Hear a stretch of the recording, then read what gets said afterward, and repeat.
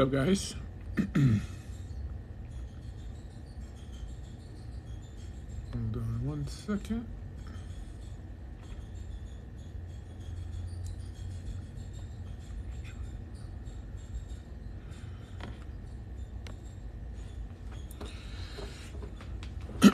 So my friend says he hates toasters. What does that mean? What do you like? Air fryers? Air fryers are the bomb. All right, guys. Yeah, sorry. Took me a second there to get started. But we are back. Boy, so I noticed this is the time for lives. I mean, when I go on TikTok, it's just live after live after live. And let's see if we can't attract new followers, new watchers. Passover cleanup. Oh, that's what you mean. Uh-huh. Yeah, koshering a toaster or cleaning for Passover. I think I just saw this person. Hey. Hi. I wanted to ask a question. Thank you for having me on. I'm just curious. Not that I'm going to do this. I'm a devout Christian. But I'm just curious, what is the process if someone decided that they wanted to convert to Judaism? How does the process work for Judaism? So I was just watching you speak in another live.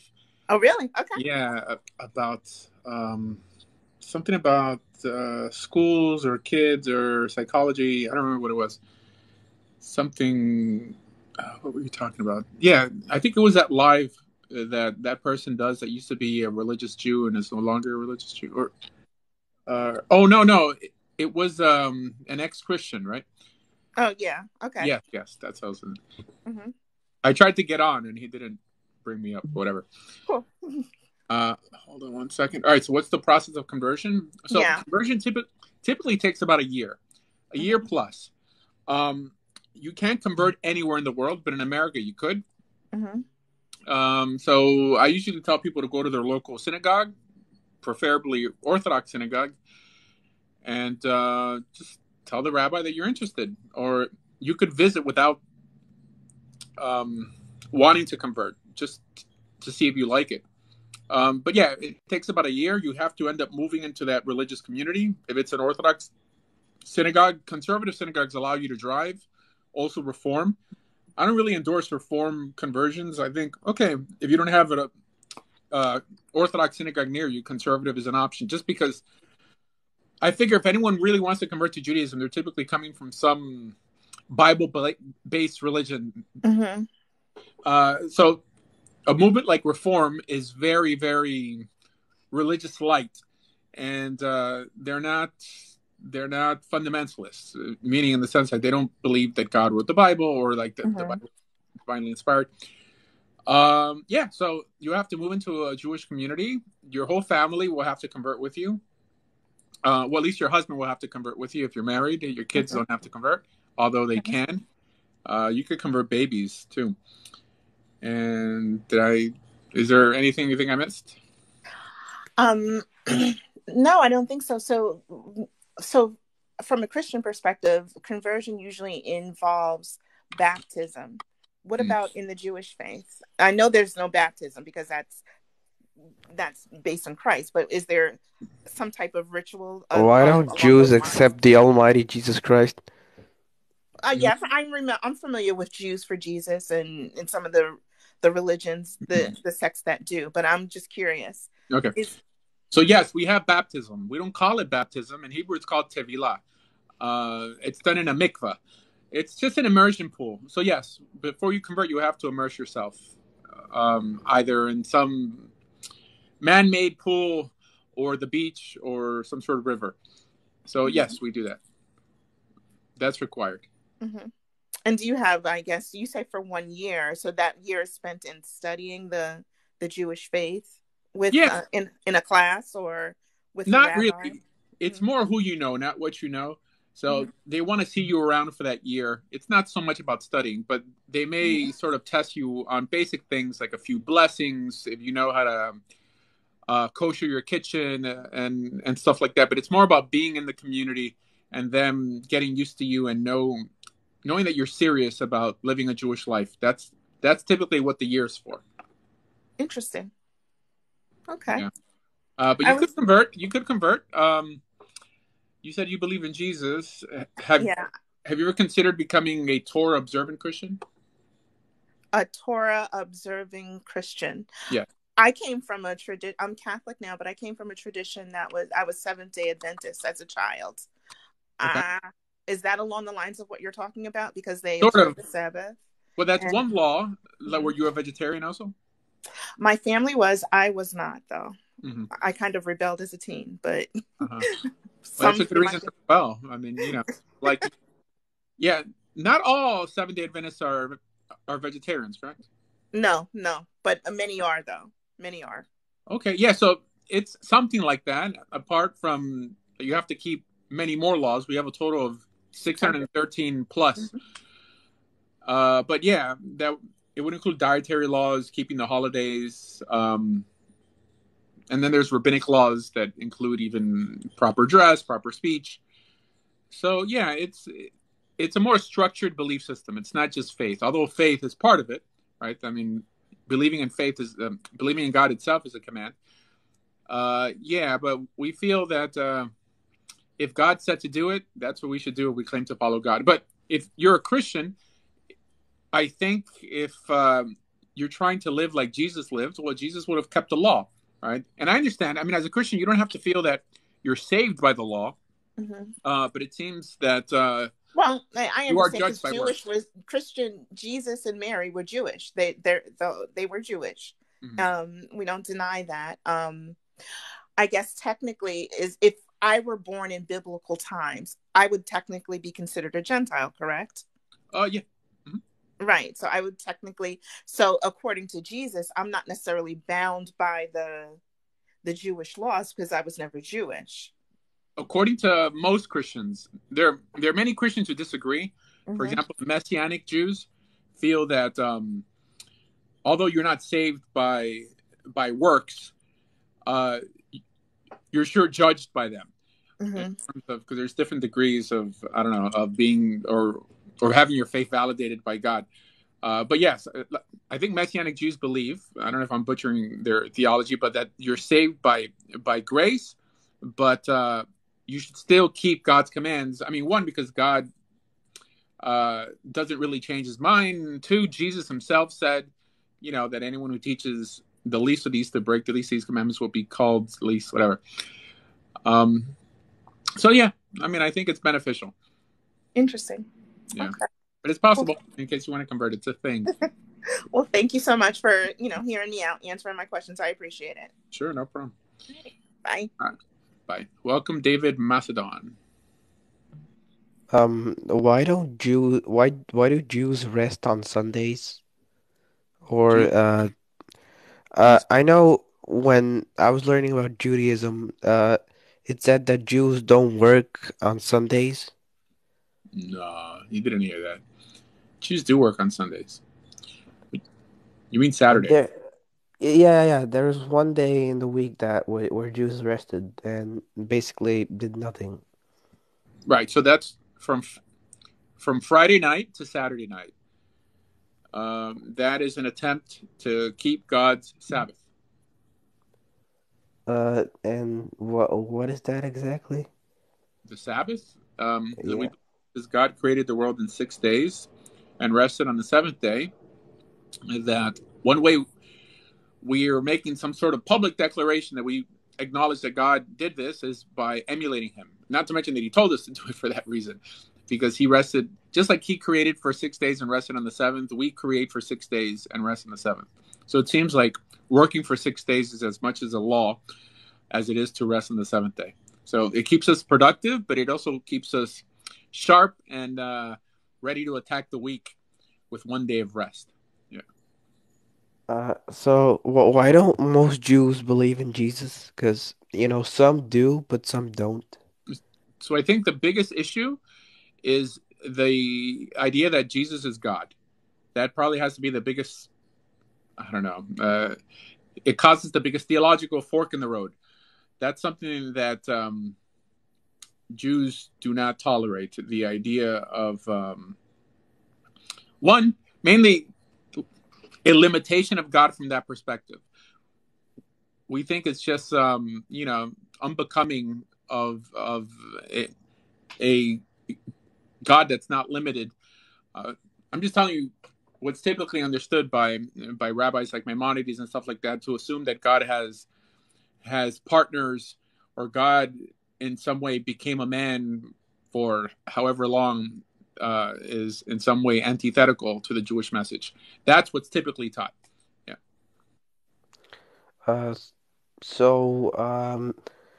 Wait, I had another question. Let me get my notes real quick.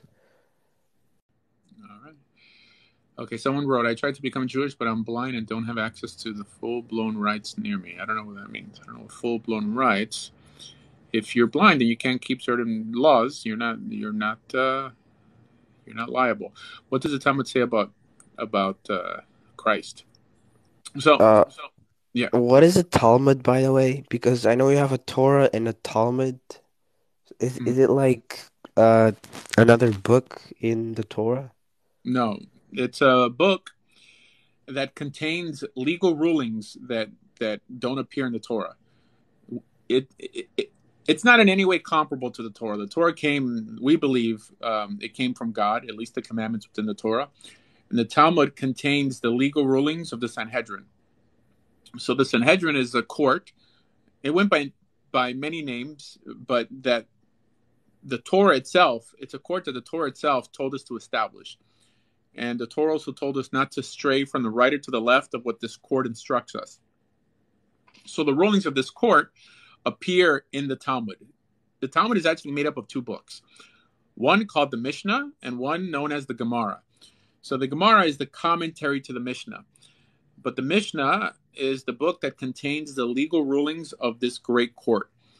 So this great court was responsible for setting civil law in Israel to fill in the gray area, because the Bible wasn't so clear on how to keep certain laws. Like it tells you to keep the Sabbath, it doesn't tell you exactly how to keep the Sabbath. Although it says that there's a capital punishment attached to violating the Sabbath. So there had to be some consensus on how this was done, how the Sabbath was kept. So the Talmud is essentially there to keep us on the same page and keep us progressing in a uniform manner. Yeah, civilly and religiously. Okay, so why is the Torah always like a scroll? It's like a script, and it's never like a printed book like the Bible or the Quran or any other holy book. Yeah. So it's both, actually. However, colloquially, in modern day talk, most people don't call printed Torahs. They'll call it a Chumash, which it sort of means the same thing. I mean, it emphasizes more the fact that it's made up of 5 books. I mean, Chumash, comes from Chamesh, from 5. Also, I think in Greek, the Pentateuch, it's really the Greek way of saying Chumash. But yes, it's the same book. But when it's in scroll form, in its sanctified state, because we have certain rules on how we're supposed to write Torah scrolls. Right? They can't contain any errors. They're handwritten. They're written on animal parchment. So only this, at least amongst Jews, we call the Torah. But yes, the book exists in printed form. As a matter of fact, every Christian has the Torah in their Bible. The first 5 books of a Christian Bible is the Torah. The Old Testament. So, well, I think that's all. So, thank you for answering my questions. All right. I'll leave now. So, all right, take it easy. All right. Good day. Okay, be well. All right, let's see. All right, we're getting new people. It's interesting. There's people who, I guess, they're people who attend lives in the afternoon, people in the evening, people in the the Muslims come out at night. The freaks come out at night. Whatever. If you ever host a live after midnight, it's going to get packed with Muslims for some crazy reason. What's up, Joe Span or Joe Pan? Hey, what's going on, Rabbi? Hi. Yeah, it's really cool because I never really get to talk with Jews, have conversations about theology. So this is really cool. It's mostly like Muslims and atheists and whatnot. So yeah, this is really cool. Yeah, well, there's a lot of in the world. Just Many of us don't preach what we practice. So I'll try to answer questions. Go ahead. Yeah. So well, I want to get to know you a little bit more. So how long you been Jewish? I converted to Judaism 24 years ago. Okay. I also hear that it's difficult to convert to Judaism. Is that true? Unfortunately, yes. Not so difficult in this country. It takes about a year plus. In Israel, it also takes about a year, but you have to have a place to live for at least a year, and you're not allowed to work during that time. So it's not extremely difficult. It really depends the rabbi you're dealing with, but I would say it takes about a year. You'll have to move into a Jewish community. Most Jewish communities are not very cheap to live in, and there's a lot you have to learn. Yeah. Damn. So you have to like study before you convert? Yes. Well, I mean, if you're into religion, you'll love it, right? I mean, people Christianity, because Christianity is a bit cultureless, right? I mean, it's more based on faith, but being that now you're learning the same Bible you used to read, but now you're reading it in Hebrew and you're learning the blessings, and I mean, yeah, it's a joyride for anyone who comes from Christianity. I'll tell you that. Okay, cool. By the way, okay, well, never mind. I guess you already answered. So why Judaism? Why not like any other religion? You mean that out of the two other major monotheistic religions, or out of like Hinduism? Yeah, like any religion. All right. So the advice I give people is that right when they choose to enter any religious system, it benefits them to start with the religion that they grew up with. Okay. Now, I wasn't always religious. When I became religious, I first became Christian, and I spent some time in seminary. I actually got ordained as a pastor at Jacksonville Baptist Theological Seminary many years ago. And then through study, I came to the realization that Jesus wasn't God or the Messiah. And so I felt that where am I going to go? And so I kind of fell back on Judaism just because I still appreciated what Christians call the Old Testament, the God of Israel. This and that. In terms of other belief systems, I never really delved into the Book of the Dead or what Hindus or Sikhs happen to believe. I mean, we only really have, if we're lucky, right, at least from a Talmudic perspective, 120 years on this planet. So I think it benefits people to really look around and follow trends. See what system has in some way elevated this planet more than any other system, right? I mean, is it the Epic of Gilgamesh, the Code of Hammurabi? No, it's essentially the Bible. And it's not the whole Bible, but particularly the ethical portions of the Bible, the individual moral training. Right? I'm not saying that other belief systems are necessarily bad or immoral. No, there's a lot of good in many other belief systems. But in life, the choice is typically not between something that's horrific or something that's perfect, but something that's good and something that's better. This is why the name of this show is Judaism is Better. Right? Not that Christianity is bad or Islam is bad. Right? But I just think that being that it's closer to the source and being that Islam and Christianity are both offshoots of Judaism, and being that Christianity and Islam really just brought narrative and metaphysics to the table, while Judaism brought that as well as the ethical code that I believe was appropriated by both Islam and Christianity. For all those reasons, I think that's what makes Judaism better. Okay. But when it comes to like whether it's true or not? Oh, well, true. I never use that word on this show. I mean, at least I personally, because it's such a subjective term. Things that I believe are true, I wouldn't thrust on you. I think that's a sign of a fanatic. A fanatic is someone who tries to judge people outside of his religion by the ceremonial or theological precepts of his religion when the other person has. I'm sorry. Hold on. I was getting a call. Just mute this. Can you hear me? I'm sorry. Yeah, I hear you. Yeah. Sorry. When a call comes in, it freezes. So they didn't freeze it too bad. So in terms of it being true, people would only remain in a religion if they felt that religion was true. Okay, so I think that washes out the notion of truth. It's I think from my perspective, it's what I think. Not what I think. What the consensus is that makes the world a better place, right? And I think it's the ethics in particular that does that. Oh, okay. So you're Jewish, not necessarily because you think Judaism is true, but simply because it makes the world a better place. No. I have my personal reservations on why I'm Jewish, and I believe in God, and I believe it's true. However, if I'm dialoguing with someone who's not Jewish, I can't speak to them. Muslims do this all the time. They'll try to judge me by their theological standards when I haven't bought into those standards yet. So I can't talk to someone who's not Jewish, with what the rabbis have to say, or my own devotional interpretations, to the Torah. I have to speak to you in a language that we could both agree on, and that's ethics. Right? What makes the world a better place? What leaves this world a little better than we found it for our kids? Yeah. If I tell you it's true and you're going to go to hell because my God says you're going to go to hell, I'm really going to lose you.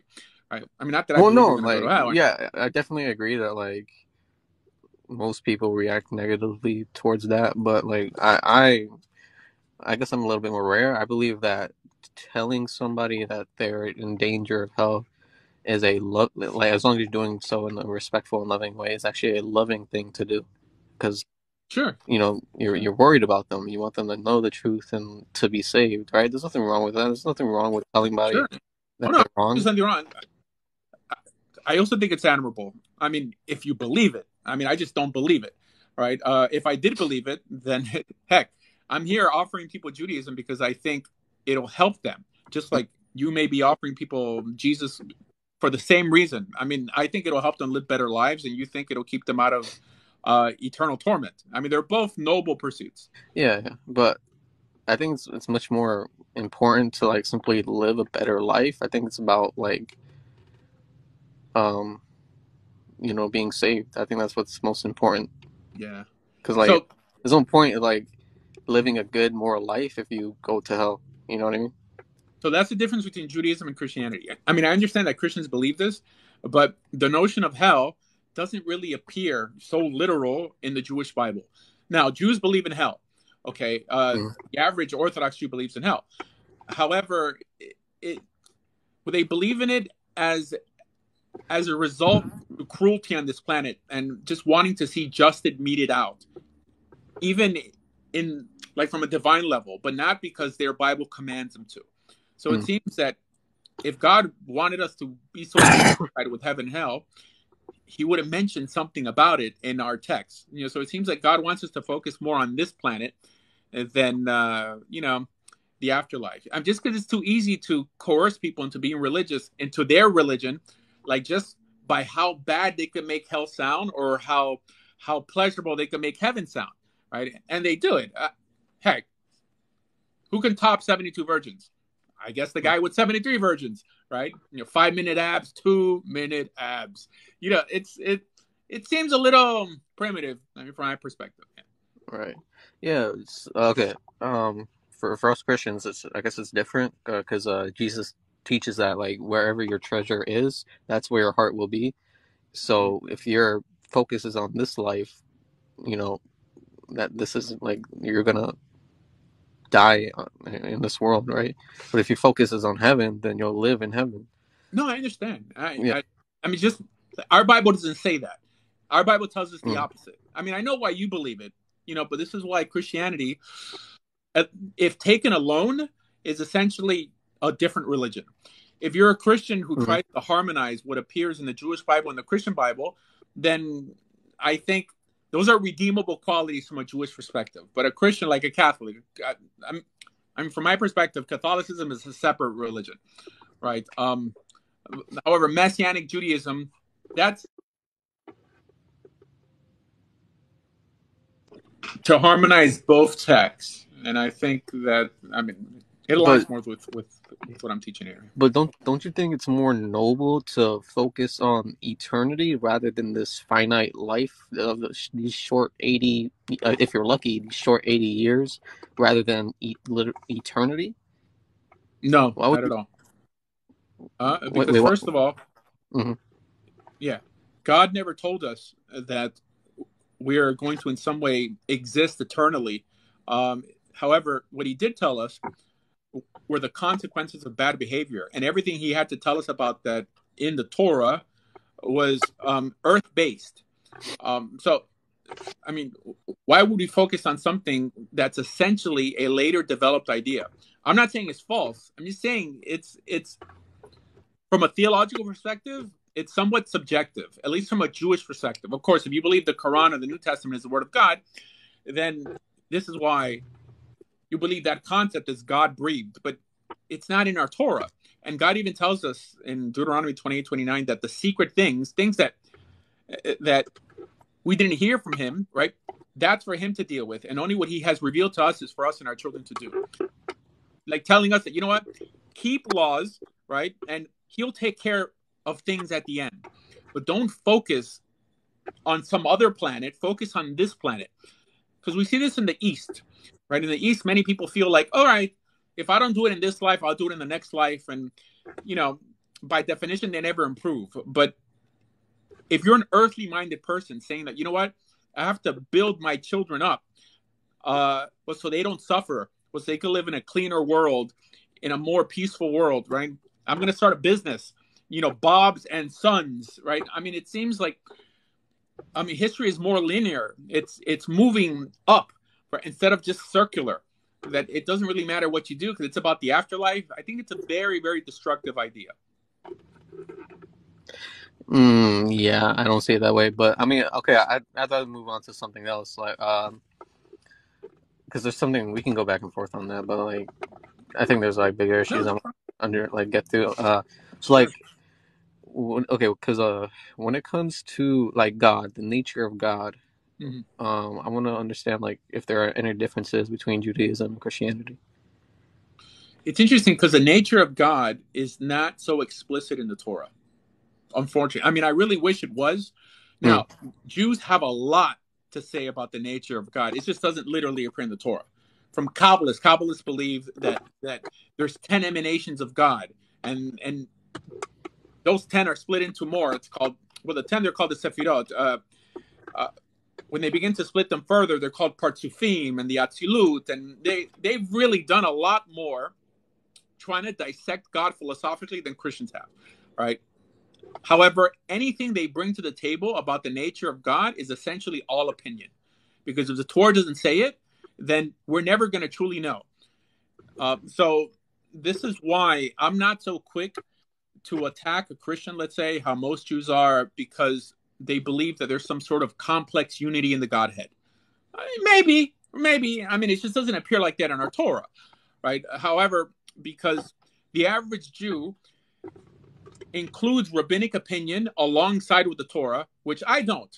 I mean, I do regarding legal reasons, but not regarding metaphysical reasons. They're quick to call people heretics. I hate that word. I'd never use the word heresy, right? I mean, the only individuals in the Jewish life who were allowed to use the word min, kofar, apikoros were only, these are derogatory terms for sectarians and apostates. The only people who were allowed to use those terms are the men who sat on the Sanhedrin, because they were the only ones able to adjudicate people on the basis of teaching something that they prohibited. But nowadays, people, I mean, not just in the Jewish world, in the Muslim and Christian world, use the word heresy and apostate way too loosely, when the Bible itself is ambiguous about many notions of the unity of God, or the complex unity of God, or who God is or what God isn't. And, you know, is God in some way limitless? If the Bible doesn't say it regarding any metaphysical topic, I consider anything anyone has to say about it outside of the Bible as opinion literature. Okay. I want to ask you about like the Trinity, because I'm sure you're aware that Christians believe in the Trinity, that we believe that God is 3 divine persons and 1 being. Yeah. Do you believe that is taught in the Old Testament? No, I mean, not 3 in particular. Again, does the Jewish Bible paint God in some sort of sophisticated manner regarding his unity? I would say so. In terms of, we really can't put our finger on it, right?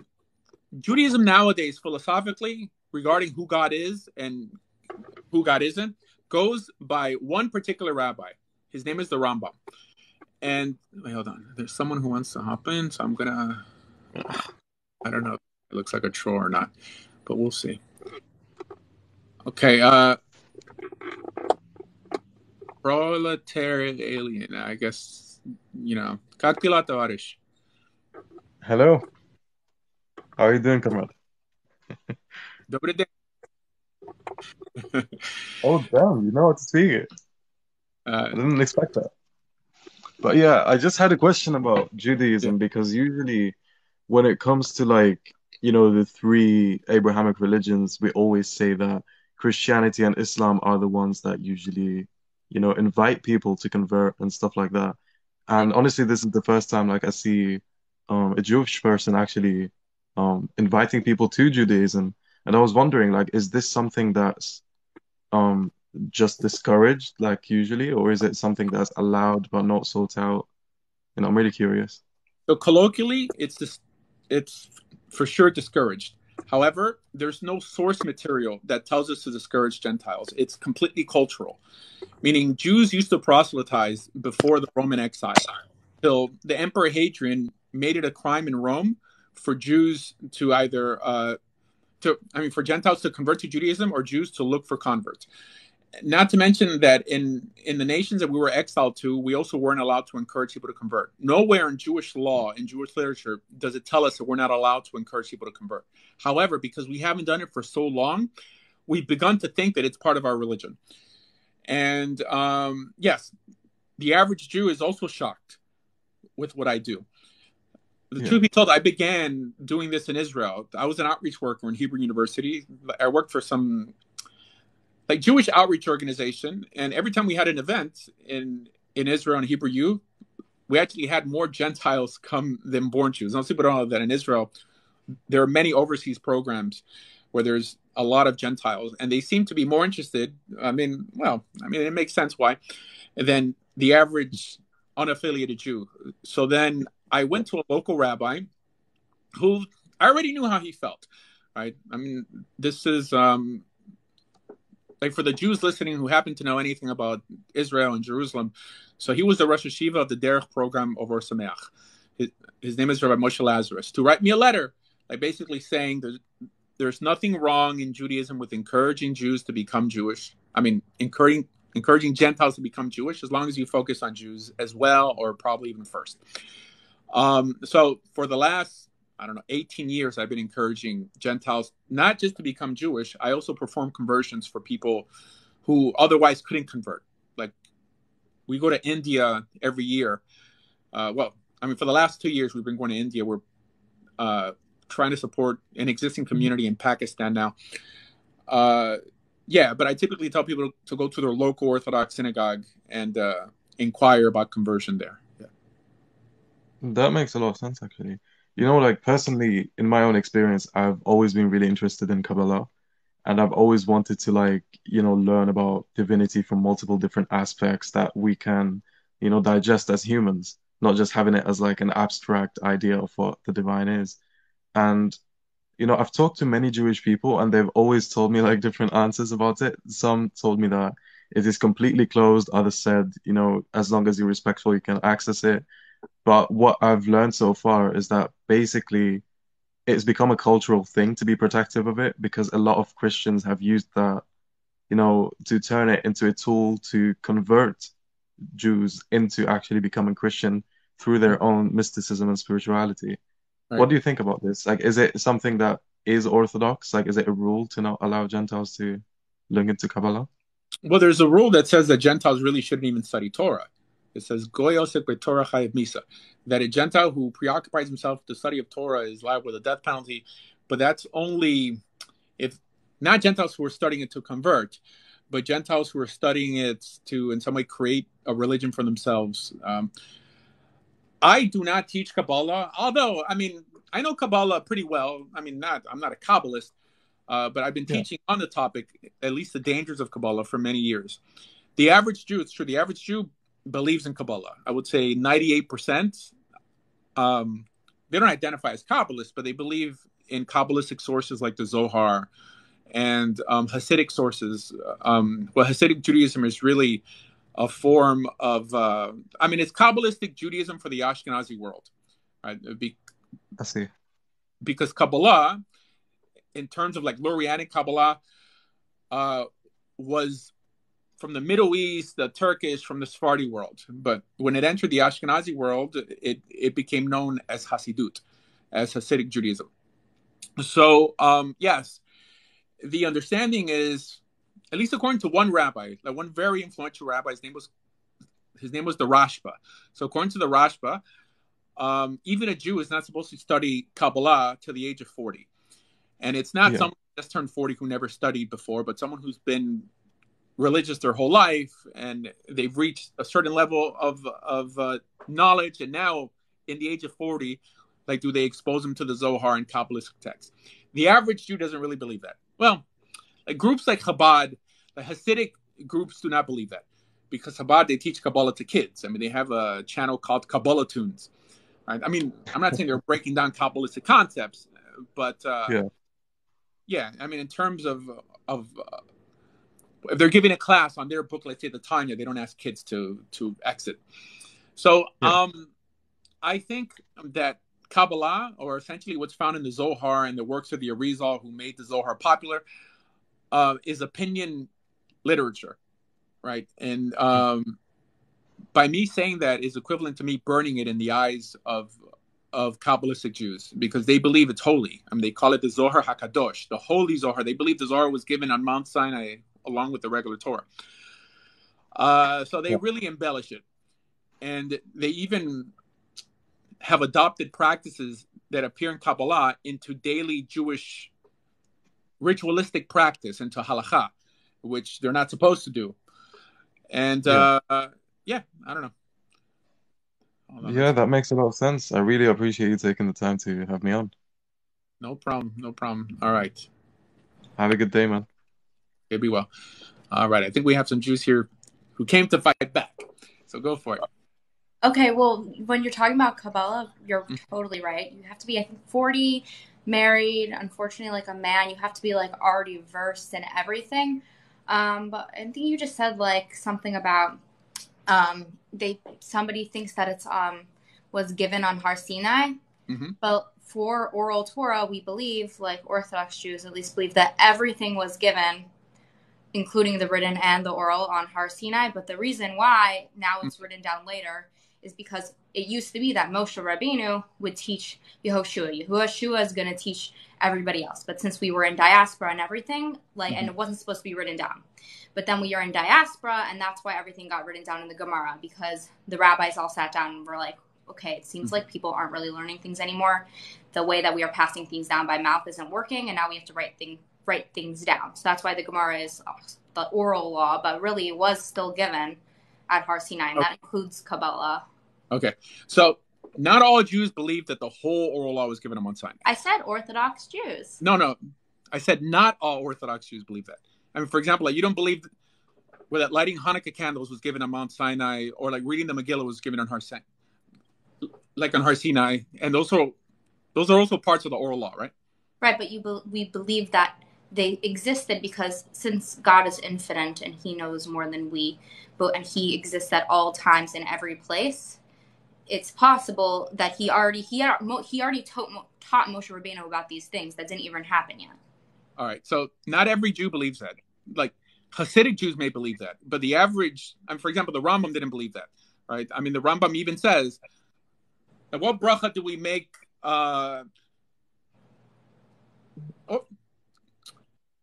There's this notion of the 7 brachot, like the 7 rabbinic mitzvot. And when you light Hanukkah candles, you say Asher Kadishanu b'mitzvotav v'tzivanu, and then the Rambam asks, how can you say that God sanctified us with His commandments and commanded us to light Hanukkah candles when Hanukkah didn't exist back then? I'm just telling you what the Rambam's opinion is. So he says, because God commanded us to listen to the Beis Din Gadol, the Sanhedrin, right? That by listening to them, it's like listening to God. Not all Jews believe that the whole oral law was given on Mount Sinai. There's something called Halacha LeMoshe MiSinai, that there's some laws that were given on Mount Sinai. The Rambam limits it to 30 laws, right? There's some Jews who believe that the whole thing was given. I don't believe that, right? Like I said, I mean, there's something called takanas and gezeras, right? So a takana is a positive rabbinic command, positive in the sense that it tells you to do something, and a gezera is a rabbinic prohibition that's negative, right? I mean, it tells you not to do something. These are all things that were developed by the court. The court developed them. Later on, I think that the dumbification occurred when they were trying to teach children, the breakdown on how halacha functions, that it's easier to teach a child that everything was given on Har Sinai, and this is where you have to keep it. But this is not where we keep halacha. The reason we keep halacha is because in Parshat Shoftim, we have a mitzvah of lo sasor. Well, so lo sasor is the command of not straying from the right or to the left of what the court instructs us. The Beis Din Gadol, the Sanhedrin, they had many different names. The Anshi Knesset Gedolah. So what you're saying is true. There's many people who believe that, but not all Orthodox Jews believe that the whole Gemara was given on Mount Sinai. Right. I think for every halacha, I learned that for every halacha, there are 49 different ways of interpreting it that go either or way. So that's why really there are so many different interpretations for things. Yeah, Hello. Yeah, it's 70 faces of the Torah, they say. Yeah, that's a medrash. I mean, it's like, it's a legend. I'm not saying it's necessarily true, but everyone nowadays, goes either by the Rambam or Shulchan Aruch or I don't know, the Mishnah Berurah. Okay, yeah, go ahead. I have one question. You say Judaism is better. Yeah. Okay, how is Judaism better? You see this little kid, he's my great-grandfather, and he got killed from the Germans because he was a Jew. So why is being a Jew good? Okay, so it's actually a good question. Anyone was targeting Jewish people in the last 500 years, it wasn't because they were keeping Torah or guarding the Sabbath or wearing boxes on their heads, first of all. But the idea that the nations of the world are going to hate us no matter what is not a Torah principle, by the way.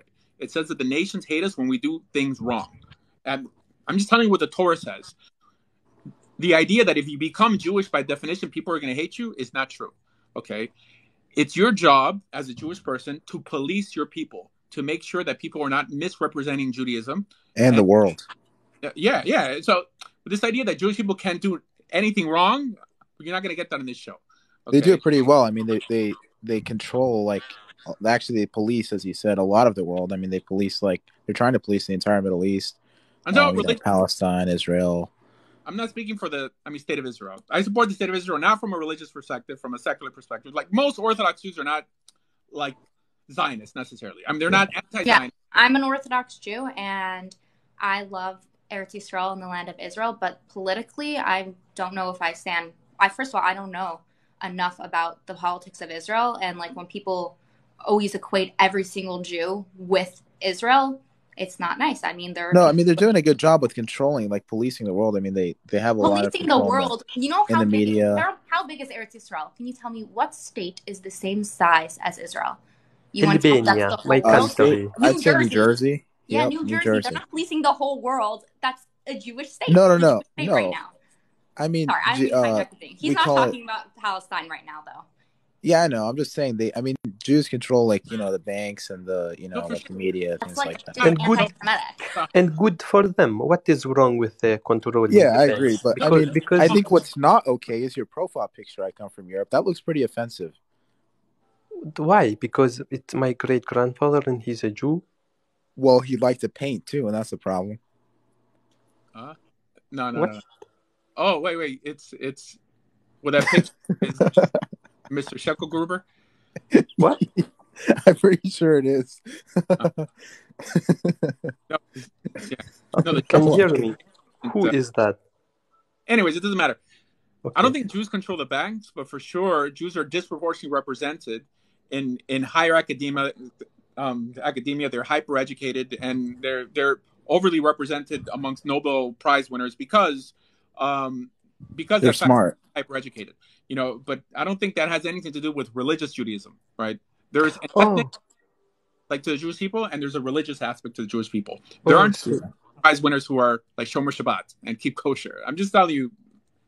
So you are talking only Judaism, the religion? Only. I mean, this is not. Now, there's an ethnic component to the Jewish people but that's not what I'm talking about here, right? Okay. Yeah. Now, if you convert to Judaism and you happen to live in a Jewish community, you yourself will be part of that component. But if an ethnic Jew doesn't believe in God, he's not really important to God necessarily. I mean, he's still Jewish, but he's Jewish like Karl Marx was Jewish, Trotsky was Jewish, I don't know, like Gloria Steinem. They're just Jewish by accident. They're just ethnically Jewish, not like right, halakhically really. Jewish. Well, they're halakhically Jewish. They're not religiously Jewish. I mean, it depends. If it's according to halakha and Orthodox law, then it's only if your father's Jewish. Like, there's no such thing as like half Jewish. People are like, oh, we're half Jewish. We're half Jewish. There's like you're Jewish, and then you can be ethnically Jewish, like genetically, but per religion and halakha, it goes by the mother. So, like, maybe somebody is ethnically Jewish. You can't take that away from them. Like, that's their Jewish identity. Not religiously Jewish. Does that make sense? Yeah. No, it doesn't. But I have a... All right, go ahead. I have a question, and it's really kind of not in topic. So I'll just ask the question, and I'll have the host answer it. No. It's really a historical Jewish question. So... and I'll have you answer it, and I'll just get off and listen to your answer. But my question was about King Herod in the Bible. Yes. The one who wanted the baby Jesus and the one who wanted, who had John the Baptist. I'm just orienting you to the character I'm speaking of. Right. Who wanted John the Baptist's head cut off and all that. Now, he was from the nation of Edom. Mm-hmm. But he was king at that time. He was over Judea. Right. All right. Now, he had a style of Judaism where the lineage followed the mother. This came from King Herod. And there's some other factors. And what my question is, and I'll get off and listen, is there any remnant of his style of Judaism? Because he confessed to be a Jew, and he did his darndest. Wait a second. I hear Edward speaking. What are you playing on the background? The magic Who's playing organ? that? Who's what? Wait, why are you playing that? I heard some German guy speaking. I don't know. Well, that's not coming from me. I'm in a room by myself. It's still quiet. Is it the host or the guy whose name is I come from Europe? Come again? That's my question. I was asking the host, what about King Herod? What do history tell you from the Jewish perspective about King Herod? And is there any remnants of his style of Judaism that exists today? Now, I think that's a fair question. I'll just come off and I'll listen to your answer. All right. I'll tell you, for the average Jew, can't speak much on this topic, but because I wasn't always Jewish, I converted to Judaism 20-something years ago. I know a little bit about King Herod. King Herod wasn't made king by Jews, by the way. He was made king by Rome. And there's a story in the Talmud where he tried to perform one of the offerings, either in Sukkot or something like this, and then everyone started yelling at him, with the verse that says that you shall not appoint someone as ruler over you who's not from amongst your brothers. And at this point, he started crying, and I believe the rabbis, it was either him or his son, and the rabbis sympathized with him. But it wasn't that he walked around thinking that what made you Jewish was having a Jewish father. He was supposedly from the Idumeans. So the Idumeans were the Edomites who were forcibly converted, I think, by correct me if I'm wrong, by John Hyrcanus in the time of the Hasmoneans. But he wasn't a religious Jew. He was very influential because he helped restyle or redecorate the temple, or I guess refinish the temple. But I don't know if that answers your question. In terms of his style of Judaism, I never knew he had a style. He wasn't deeply religious to begin with. He was responsible for killing a lot of the sages. But yeah, anyways.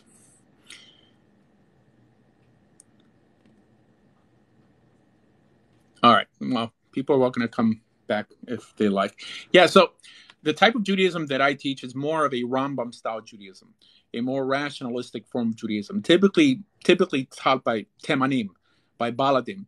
Baladim are known, or these style of Yemenites are known for understanding Judaism through the lenses of the Rambam. The truth be told, at the time of the Rambam, everybody viewed Judaism by his lenses to a certain extent. I mean, he had his opponents like the Ravid Inon, and even I think the Chachamim of Aleppo had an issue with him for a while.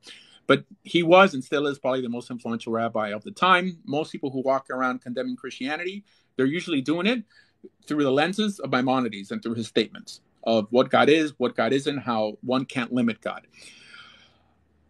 That being said, Maimonides lived before the Zohar was written, before Kabbalah existed. Now, people who believe in Kabbalah, like the lady who was speaking before, many of them believe that it was given on Mount Sinai. So clearly Mount Sinai predated the Rambam. Many of them believe, as the Zohar itself states, that it was written by the Rashbi, by Rabbi Shimon Bar Yochai, who also existed before the Rambam, although the book first appeared in 1270 of the Common Era in Spain by an individual named Rabbi Moshe de Leon.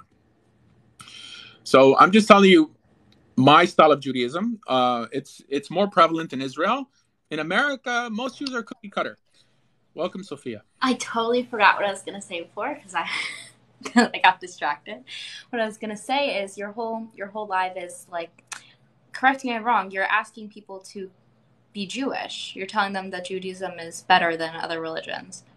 I mean, I don't disagree. I happen to think that's right. Not necessarily that I'm telling them to become Jewish. First, the main thing I'm doing here is letting them know that you could become Jewish. The average person who hops in this live is not familiar with this notion, especially the average Muslim.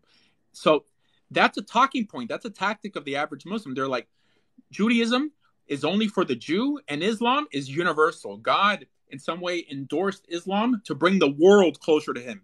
And my point is that Judaism was universal from its inception. We accepted converts at Har Sinai because it says that the Erev Rav, the mixed multitude, stood alongside the Hebrews and said Nasiv and Ishmael and accepted the Torah and all this stuff. And, I mean, you know, Ruth, Yitro, conversion is the thing in the Torah. So right, 1,000%. I am a convert. I'm an Orthodox convert. I converted as a child, and then as an adult, I reconverted just to be sure before I got married because it wasn't very clear about my conversion as a kid. So obviously, converts are 1,000% accepted in Judaism, and it actually, you know, it's a halacha or it's a mitzvah rather. That when somebody converts, you should be extra nice to them as if they're like an orphan or a widow and a convert. Before. Right. No, but that's where I disagree with you. I'm just going to say where I disagree. It's non-Jews only have 7 laws that they have to keep. And if they keep those laws, we don't really have like clear-cut concept of what's going to happen after death, but they only have to keep those 7 laws. Don't kill, don't murder or whatever, like easy peasy, you've got this. 7 laws. The Jews, on the other hand, we have 613 laws we're supposed to keep. I mean, not all of them are applicable to today, but generally, that's what you say, 613. And what is the reason why in Orthodox Judaism, we don't reach out to people and it's a closed religion and we don't ask people to convert to Judaism? We don't say, come convert and be Jewish. It's not like Christianity where you'll have missionaries knocking on the door and trying to make you see the light of Christ and all these Christian people who are like believe in Christ and like shoving it in your face kind of. It's a closed religion. Why? Because it's easier to not be Jewish. It's a kindness. We don't want you to have to keep all these laws when you already have it easy. But you should, it's great if they believe Judaism is right. You can see the beauty in it and how it's the truth, but you don't have to become Jewish in order to do that. You can be the best Gentile you can be. You're making a lot of points here, but I just want to, because I'm going to forget like half the stuff what you mentioned. Okay. So I'm familiar with the notion of the 7 laws of Noah. However, from a rabbinic perspective, there's an aspect of the 7 laws of Noah that are typically not taught. Let me ask you, what happens to someone who breaks the 7 Noahide laws? Assuming we're back in Israel and there's a Sanhedrin and a court and a priesthood and a king, right?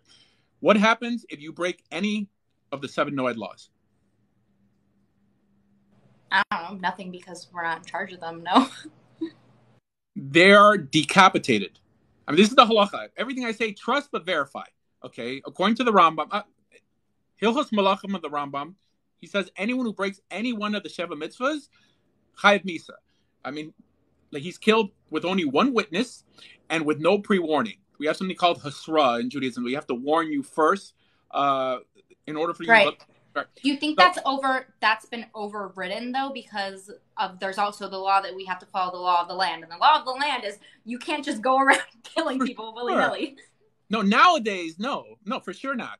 But this gives you an idea of what Chazal, I mean, the people who developed these systems, what they had in mind when they were offering the 7 Noahide laws, that it wasn't something for you to aspire to. Every Gentile, by definition, is a ben or bat Noach, whether they accept it or not.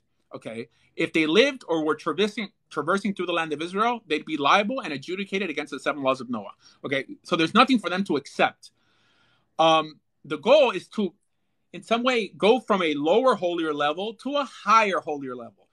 So the opinion that in Hebrew is the Chasidei Umot Olam, like the righteous of the nations get a chelik olam haba, is just a medrash. We don't know this for sure because the Torah doesn't say it. I mean, the Torah, what the closest thing we have to a Noahide in the Torah is a Ger Toshav. But it never says what they actually get. The Torah, from the perspective of the Chumash of God's word, God only has one standard. Okay?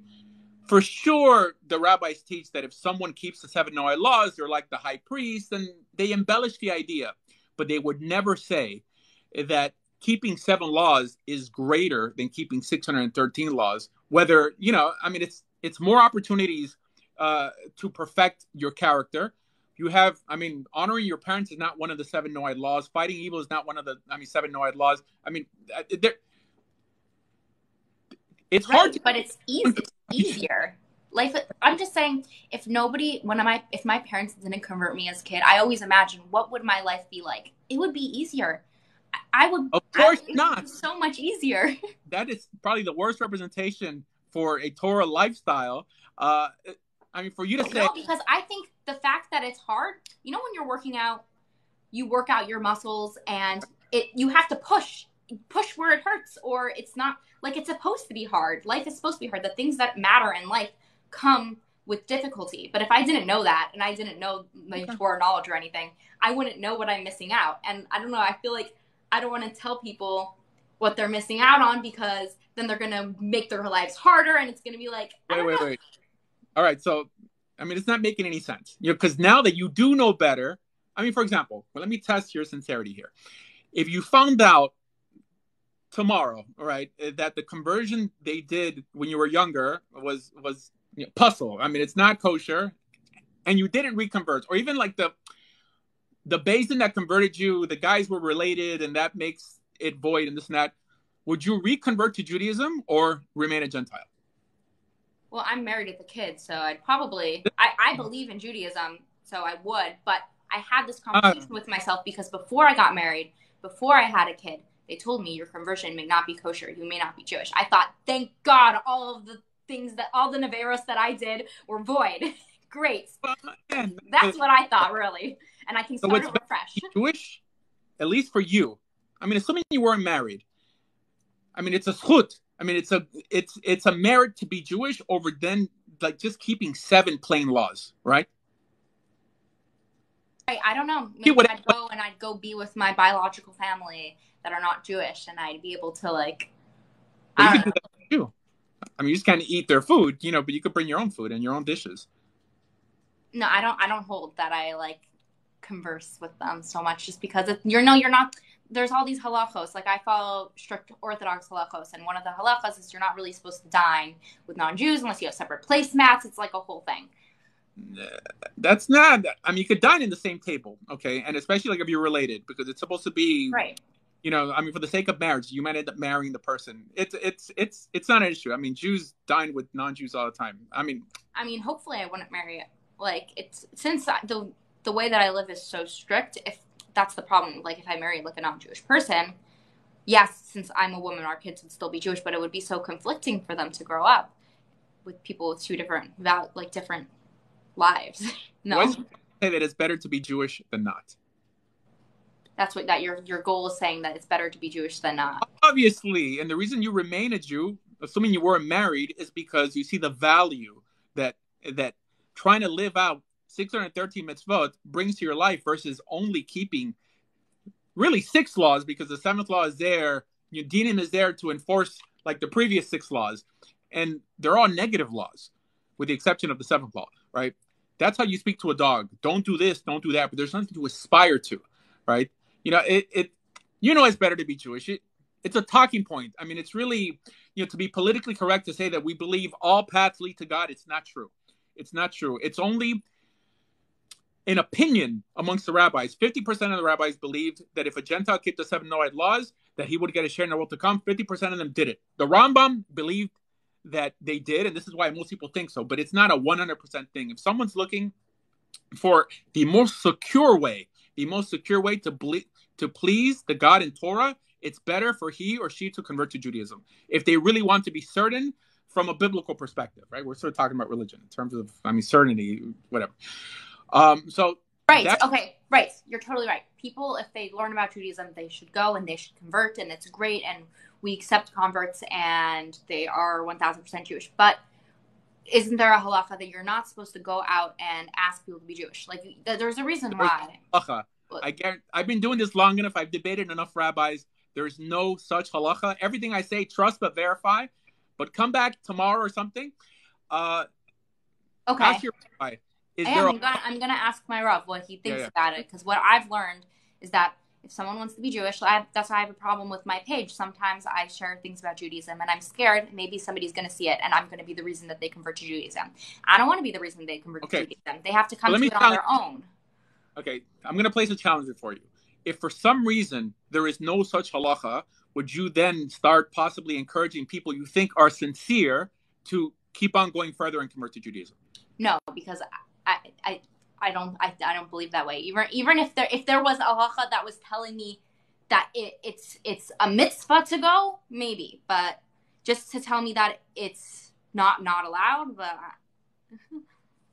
I've got other things. I've got other hashtagless in my life. All right. I deal with myself first and my family. Then don't worry about other people. Do you have any siblings? I do have siblings. Did they convert to Judaism? Yes. Frank, you were converted as a child, right? So my family didn't all convert to Judaism, by the way, and I grew up sort of like a street kid, and I knew girls that would basically sleep with you, like if you bought them a Happy Meal, right? Girls that I always thought that it would benefit the world if religious women would go into like poor communities and teach them on the values of like, sniut and modesty, whatever. Because this is just one of many areas where living a Jewish existence will actually make your life better, especially women. Notions like Shomer Nagia, just precious, right? I think that's how you say abstinence in Hebrew, right? Holding that back when people are constantly just in a cycle of just living out the consequences for bad decisions. How can you live with yourself knowing that you know better?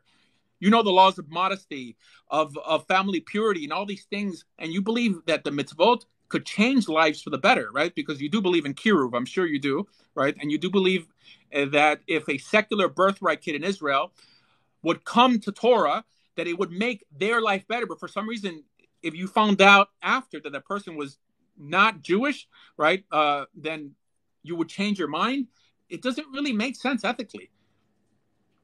Here, I don't know. I'm going to ask my Rav and see what he says, because I follow my Rav. But as of now, I disagree with reaching out to, this is my statement before I log off, I need to go make dinner, I disagree with the reaching out to people and asking them or telling them that Judaism is better and that they should be Jewish. As of now, that is my statement, but I'm going to consult with somebody who knows more than me, because I am not a rabbi. All right. You're a Zionist, right? I don't know enough about Zionism or Israel personally. Like, I don't know enough. I love Eretz Yisrael, but I don't know enough about their politics to be able to say, oh, I'm a Zionist. I've never learned them in depth. But if someone doesn't love the state of Israel and supports BDS and all this stuff... Of course I don't support BDS. I don't support anyone who's full of hate like that. But... No, I got it.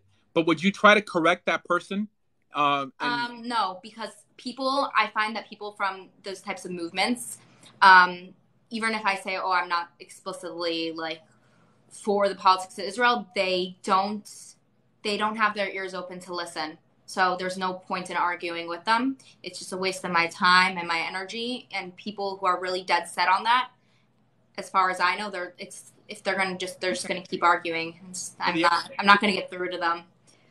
For the average Jew on TikTok, spends all day defending Israel, like bringing down the facts of the whole Palestinian-Israeli feud. Isn't that itself a form of proselytizing? No, because that is more political, and I like to think that it is together, Jews and Israel. You can't separate it. It's called the Jewish state, but it's not completely together. I don't know if that makes sense. Like, well, marketing is a form of that is political versus that has religion like entwined in it, but it's political, and political is separate. So I get it. I mean, I know politics has nothing to do with religion regarding the state of Israel, but an attempt to put people on a correct path is not foreign to Jews, right? I mean, it may be foreign to religious people today, like thinking that we have, that a Gentile could believe whatever he wants, except when they start to harm us, i.e., supporting BDS, Antifa, or the Palestinians, right? But for some reason, regarding religion, we feel that we have nothing to offer the rest of the world, right? But politics, we do. So Jews are in the business of saying what's good for them is good for others. But just when it comes to religion, I have no place talking politics to anybody or telling them what to do. No, I'm not telling you. I'm trying to make a comparison. Right. But I don't think it's as comparable as you think. I hear what you're saying, but it's not like, for me personally, I'm very on machlokas about it right now, recently. Fine. All right. I can go make some tofu. Bye, have fun. All right, fine. Guys, I tried. But she was very respectful, and that's the way we like it here. All right. Nice dialogue. This is how people learn the most. Truth be told, I know she's going to talk to her rabbi. I mean, the rabbi probably says something negative about me, but if he's honest, he'll acknowledge it's true. There's something in Judaism prohibiting it. This idea that all roads lead to Rome or Jerusalem is not a Jewish notion. Okay. It may be a Jewish notion today, because I guess what Jews do today speaks for Judaism, right? But it's not a Torah principle, and it's not a principle in the Talmud. Okay. By Chazal, by our sages, there's actually more sources to encourage Jews to consider Judaism than there are to feel an obligation to ethnic Jews, because this whole movement, essentially invented by Chabad when did they invent it? Whatever, of reaching out, of shlichut, they call it. I guess Ashkenazim call it kiruv, to reach out to unaffiliated Jews, does not exist in the Torah, and it does not exist by Chazal in the Talmud. Okay, this is new. I'm not saying it's a bad thing, right? But only because there's actually sources that Jews used to proselytize. There's no source that a Jew felt an obligation to someone who happened to have an Abrahamic pedigree to bring them back. This is a new thing. Okay. But yes, I'm also for reaching out to unaffiliated Jews, just because I'm for reaching out to anyone who's far and bringing them closer, just because I have to share a planet with these people. Duh. If I don't impact them, they're going to end up impacting me and my kids. So, I mean, just from a logical perspective, you can't come against this idea, and it's not a new idea either. But please, if you're knowledgeable like this lady was, please come on here.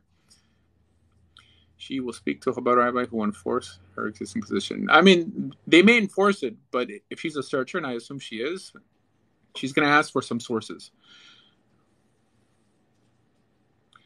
And this is why. I mean, I debated a few Chabad rabbis. Go on my channel, TorahJudaism.org. Under media, there's a tab called Debates. And I have over 170 debates with Christians, Jews, atheists, Muslims. And this is how we do it, guys. So, yeah, I'm in the business of saying what's good for me is good for others, because I find it beneficial. Heck, I just saw John Wick yesterday, by the way. It's okay. You see, I'm proselytizing John Wick. You know what's better than John Wick? Cocaine Bear. You got to watch that movie. Cocaine Bear. You'll thank me later. You see, there's a lot of things I like. Lasagna. I like lasagna, right? I mean, as a Jew, you're stuck with the meatless lasagna, but I proselytize even what I eat. And we all do it. Oh, here you go. Christ is Lord. That's not very Christ-like. Okay, Black Jews, what's your thoughts? I think Black Jews do exist. Do I believe the Jews were specifically Black? No, I do not. Do I believe they were specifically white? I do not either. It is necessary to make it difficult for a resident to convert. What does it say? Open a set table. I don't know. What do you mean? There's no law that says to make it difficult for someone that is sincere. God only recognized one religion and his son Jesus in grace. Okay. All right. Now you're writing creed now. This is, okay, Jesus is the only salvation. It's more creed. I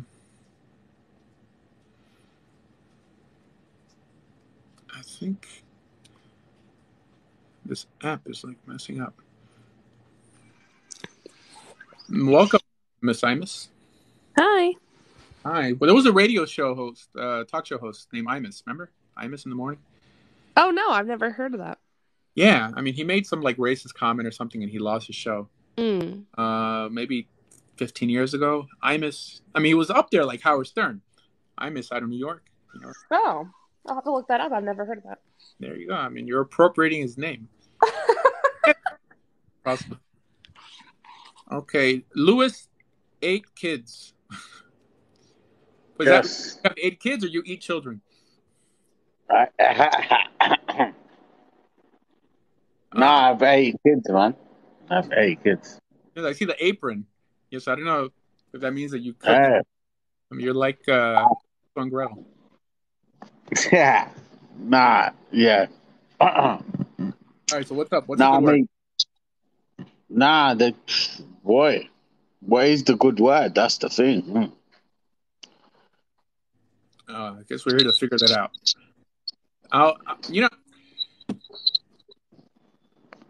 There's something so powerful about honesty.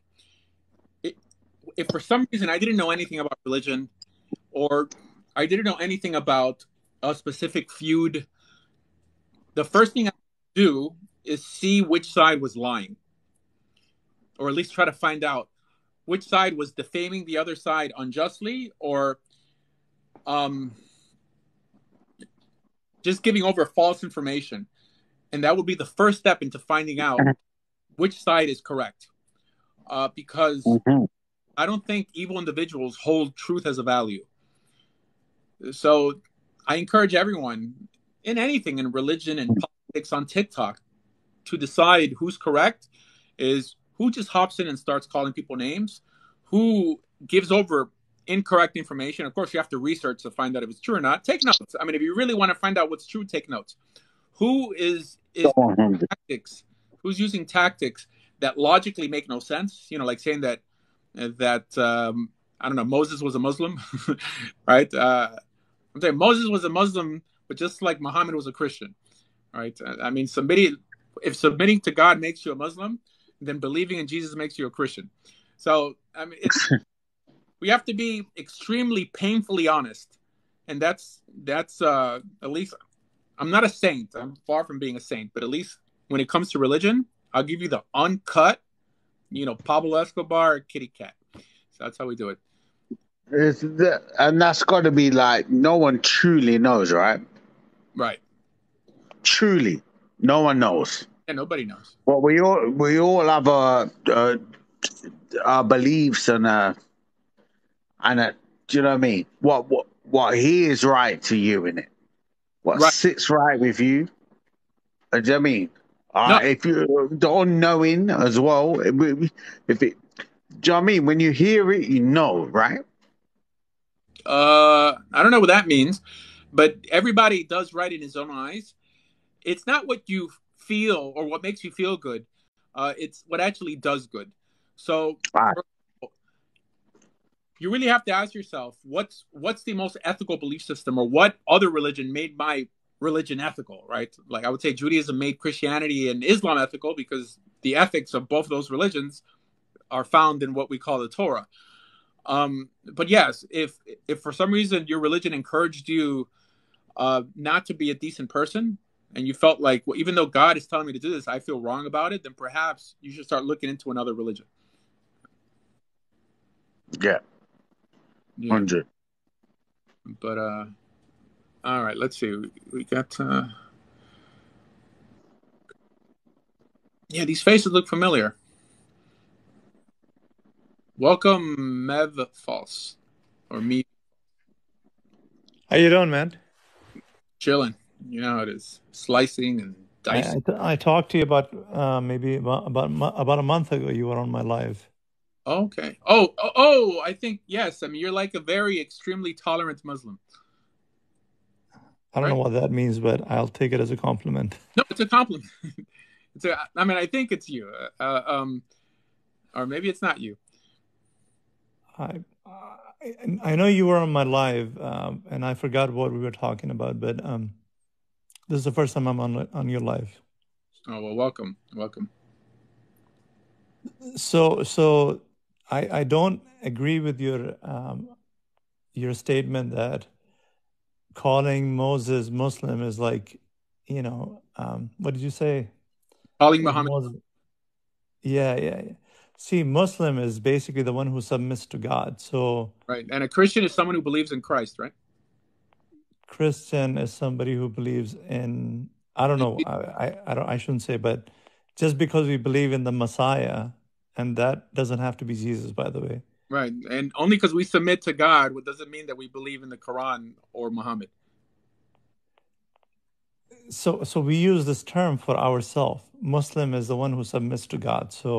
And that's why we consider all the prophets Muslim. No, I know. Yeah, but that's from an Islamic perspective. That means you could say that amongst yourselves, but you can't say that to a Christian or a Jewish person who's not convinced of what your Bible says, right? If you ask a Christian, what was Moses? Well, Moses belonged to the Torah covenant, right? I mean, he had a covenant with God to keep God's law, right? But I don't think a Christian has the audacity to tell a Jewish person that Moses was a Christian. Even though they may believe it, by the way, because they believe that even Moses was in some way awaiting the Christ, right? I mean, this is what they believe in, but it's kind of a tactic to win over weak-willed individuals who feel like, really? Jesus was a Muslim? Moses was a Muslim? Maybe I should become a Muslim also. The truth is, the Islamic rendition of Moses was a Muslim, and the Islamic rendition of Jesus was also a Muslim. Now, yes, I understand the term Muslim just means someone who submits to God, but that's not what you mean when you're saying this to someone who doesn't know anything about the Bible. You're basically saying that if you become Muslim, you would be of the same religion that Jesus and Moses were a part of. That is actually true. According to Islam. Again, look. No. See, according to, they were all monotheistic. They all believed in one God.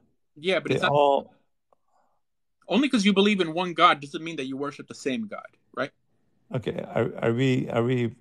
I didn't. This is a new one to me. Are you saying that Jewish people worship some other God than us?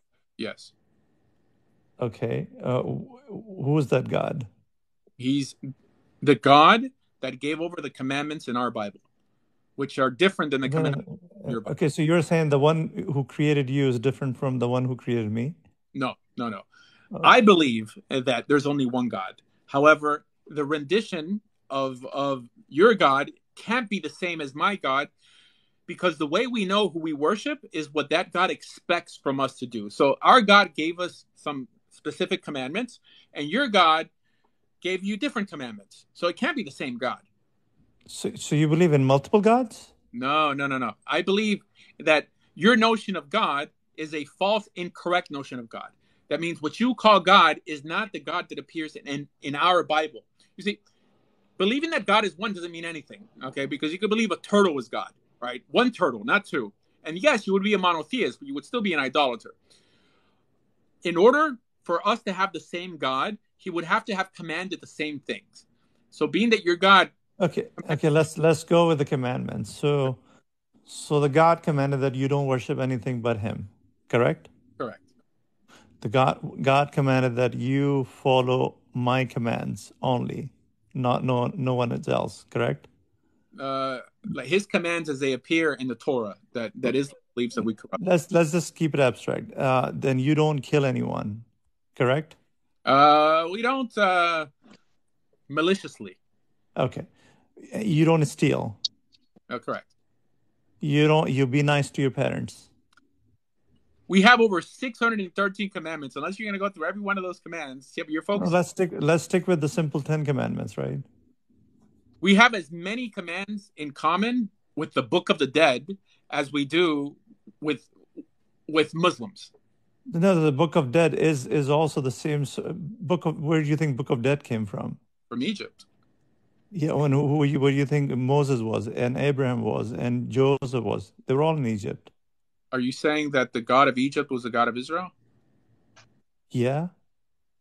I disagree. Can I just jump in? Why is it? Why is it such a? What do you think Amun is? So in Egypt, there was a plethora of gods. There were many different gods. No. Of course, there has always been plethora. Yeah. But so who's Amun? It doesn't really matter. I mean, I just came back from India. I mean, they have a lot more gods there. I'm not going to say they're all. No, in every civilization, people worship all sorts of things. Yeah. So there's always people who always worship one God too. So, for example, like today, I worship the God of that is creator of all of us, and then there are people who worship Satan. No, I understand.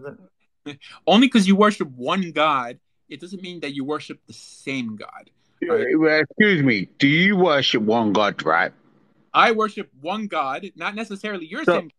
There are some people who believe that God is an elephant, right? All right. Forget them people. Forget the elephant, yeah? Because you know there's one God, right? Okay. The way I know there's God is because my Bible tells me that the God who gave me the instructions on Mount Sinai, that he's one. Okay. So which Bible you're speaking of? I'm sorry? Which Bible are you speaking of? The Torah. The Torah, right? Yeah. Okay. So the God sorry. The God from the Torah, yeah? Yeah.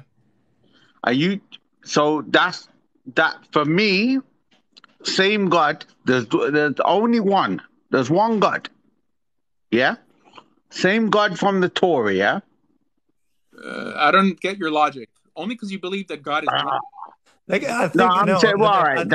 saying this is why I believe I'm in not getting your logic is because I think your logic I believe in one God, yeah? Same God from the Torah, yeah? I think his logic is a little exclusive. He thinks that his... No, but how you're speaking, like, you've got a specific God, like, I'm saying, like, that's your God, and no one else...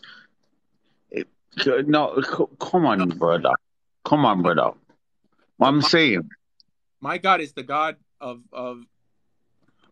anyone who wants to accept his legal code and crown him as God.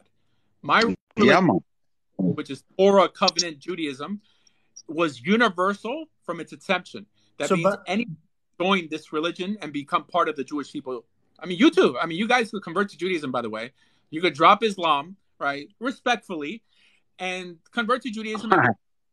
But let me ask you this: why would you? First of all, why would you say that you guys broke the covenant? So why are you entitling yourself to that covenant? You don't even have that covenant anymore.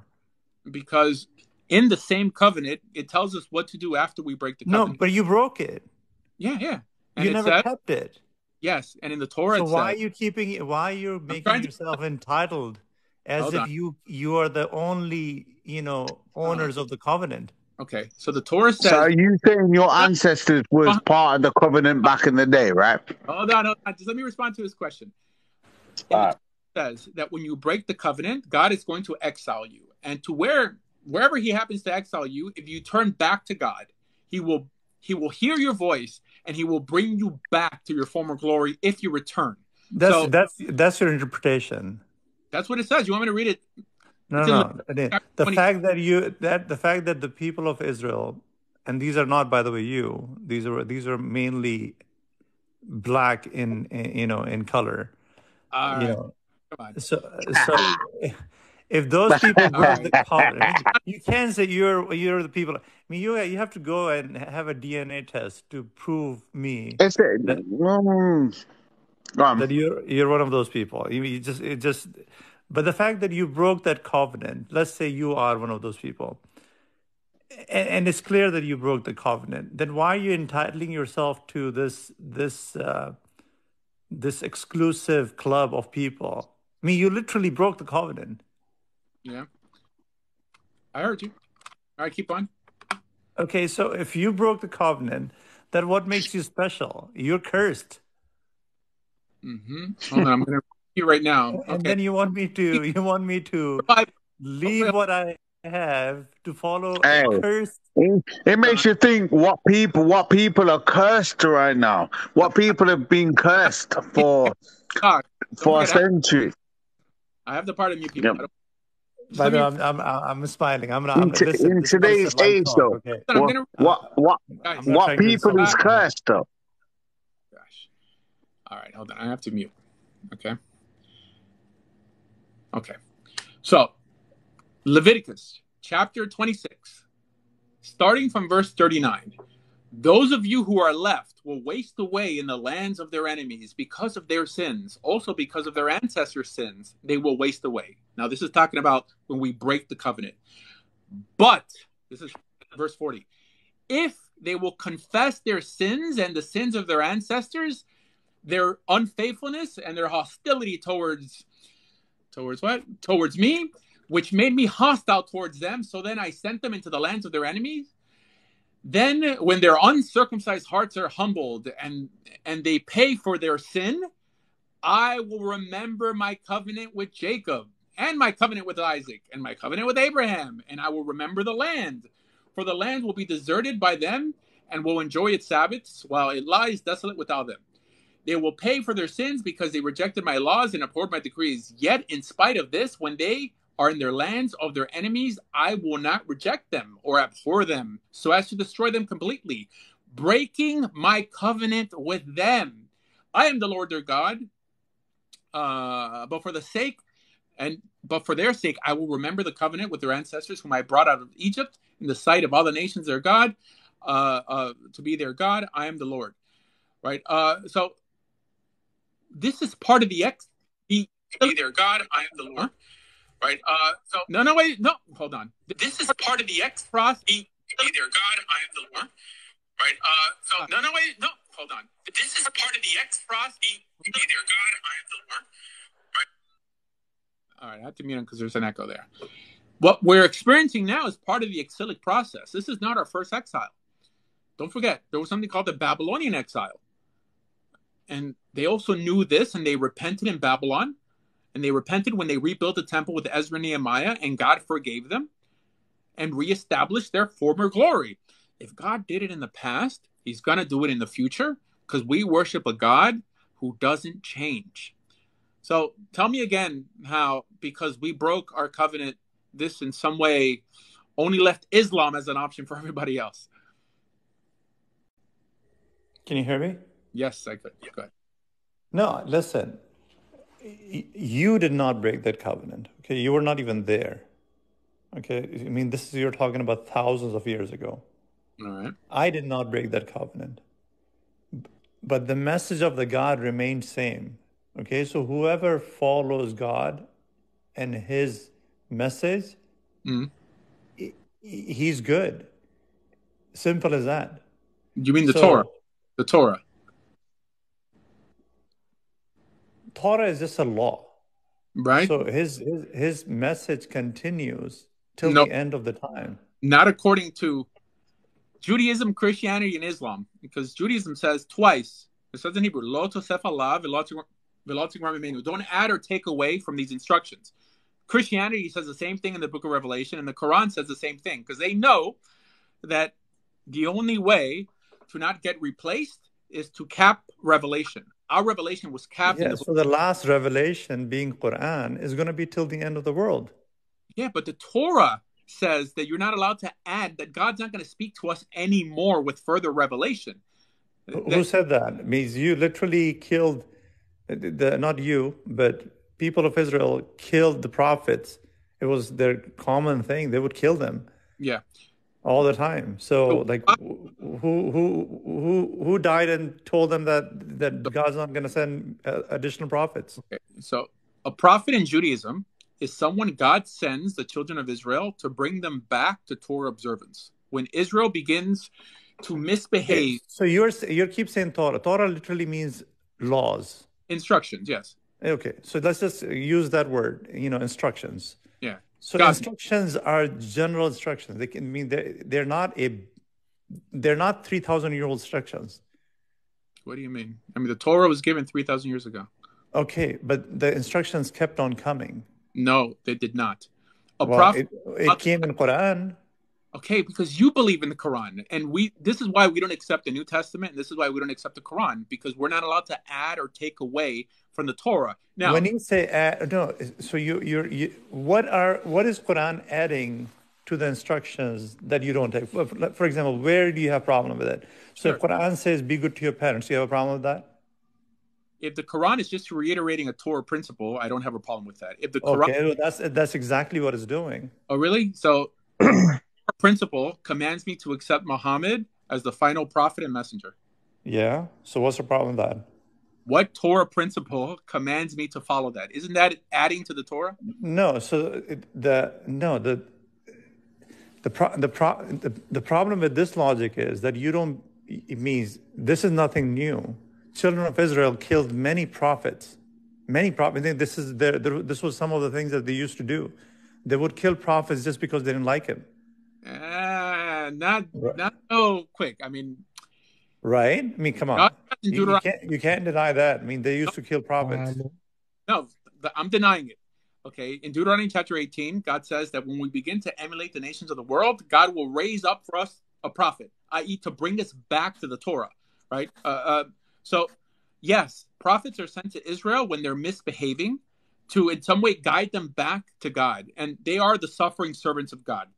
Because. Do you agree that historically that children of Israel killed prophets? Yes, for sure. But you're saying that's what I'm talking about. And why would they kill prophets? Because they just either they didn't like him, they didn't like the message, or for whatever reason, they just killed them. Okay, yeah, but it wasn't so. There weren't so many exiles. Okay, and there weren't. Not every prophet was killed. Okay, but many were killed. Like probably 2%. Okay, let's. So anyway. So it's nothing new that if they can kill a prophet, they wouldn't believe in a prophet. So it's nothing new that you would not believe in Muhammad. The job of the prophet is not what Muhammad fulfilled. The job of the prophet was only there to bring you back to the Torah, not to give you what did Muhammad did not fulfill? Did he not rule the world? He gave you a new message. That means what new message? I think we just established that there was nothing new in there. What's new? That by the simple fact that you believe that if someone doesn't believe that Muhammad is the final messenger and prophet, then God doesn't validate their religiosity or their salvation. That's the biggest message. That's not true. Actually, in Quran it clearly says if you are believer and if you're a Jew or a Christian or a Sabian, and if you do the right thing and you believe in the day of judgment, if you do good work, then you have nothing to worry about. I think Islam is very inclusive.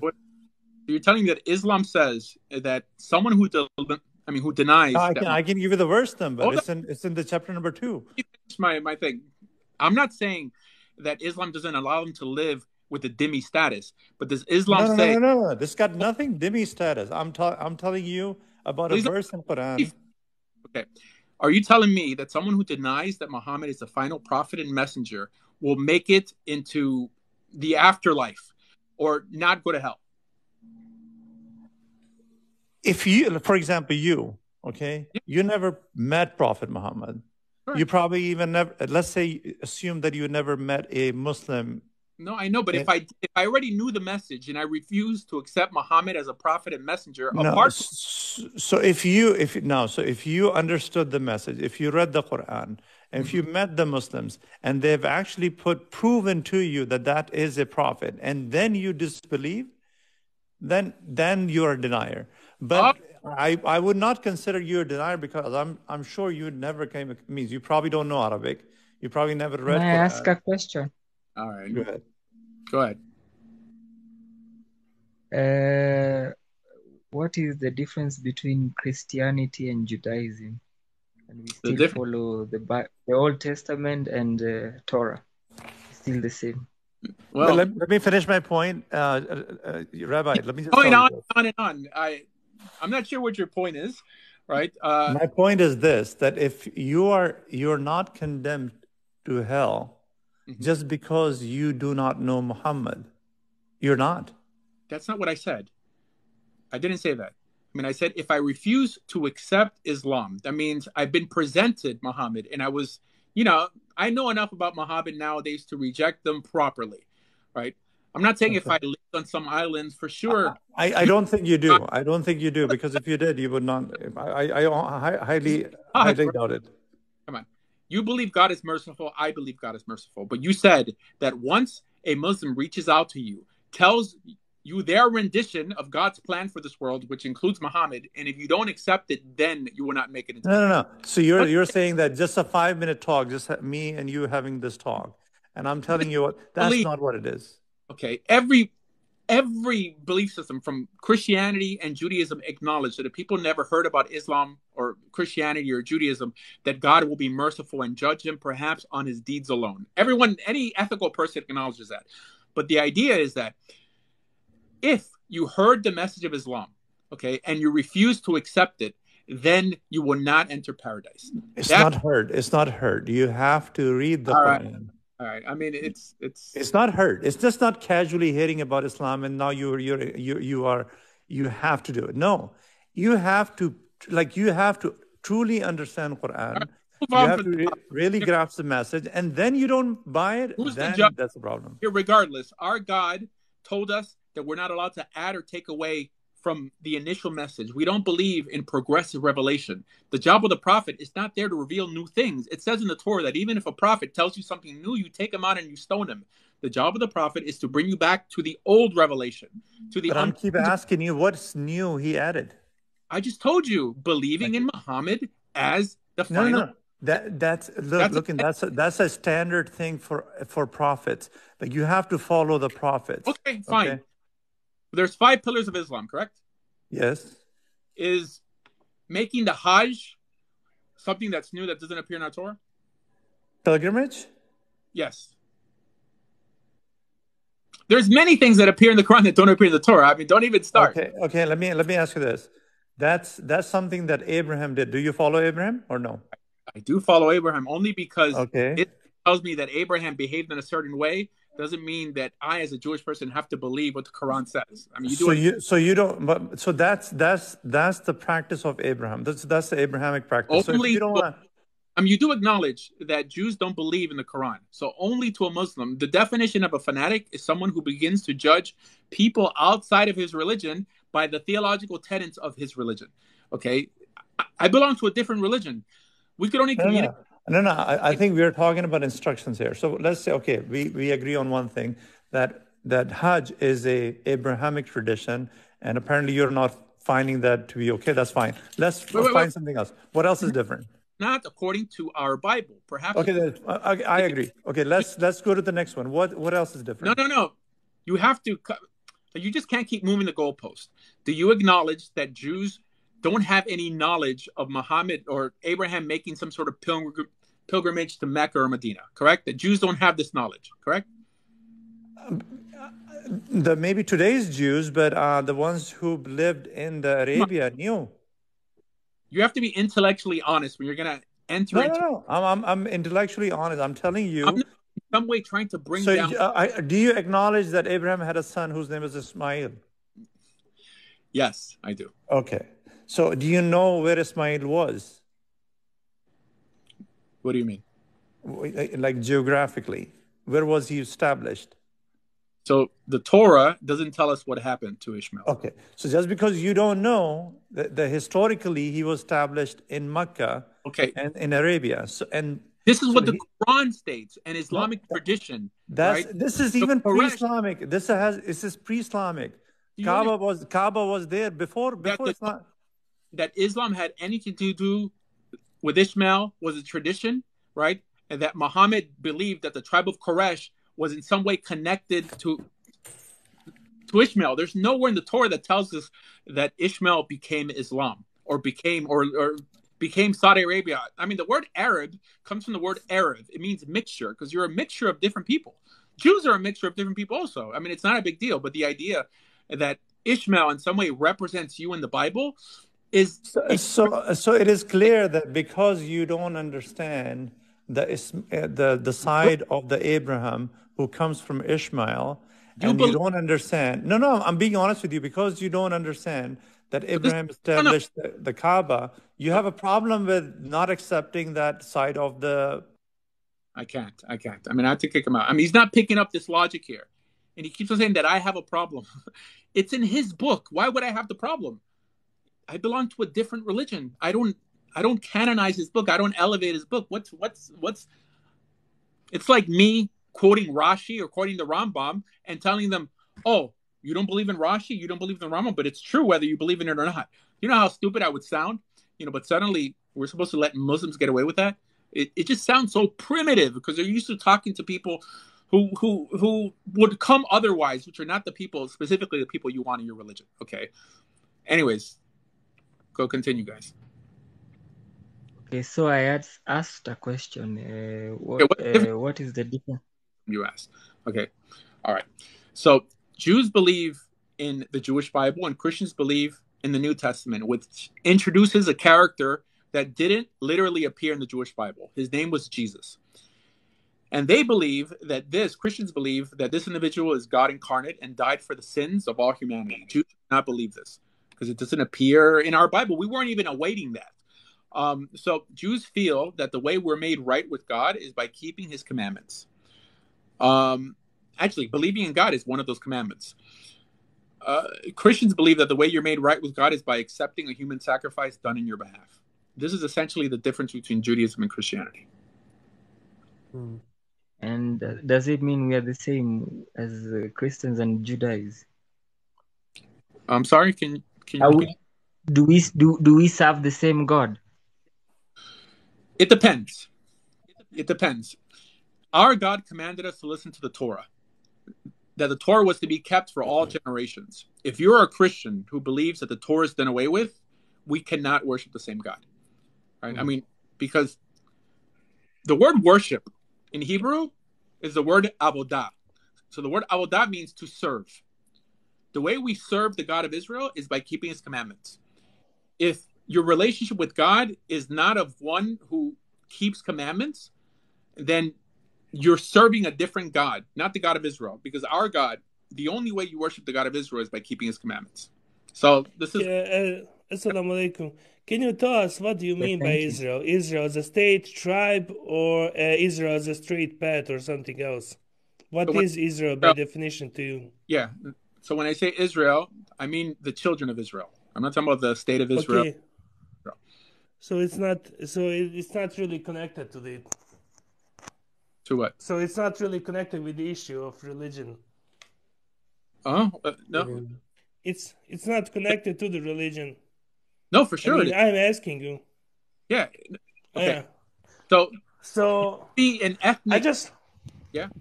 Go ahead. I just want to say that we Muslims do believe in every prophet, and we don't really have problem with Prophet Ibrahim, Prophet Yaqub, Jacob, Prophet Yusuf, Joseph, and pretty much any prophet. I mean, we believe in all books.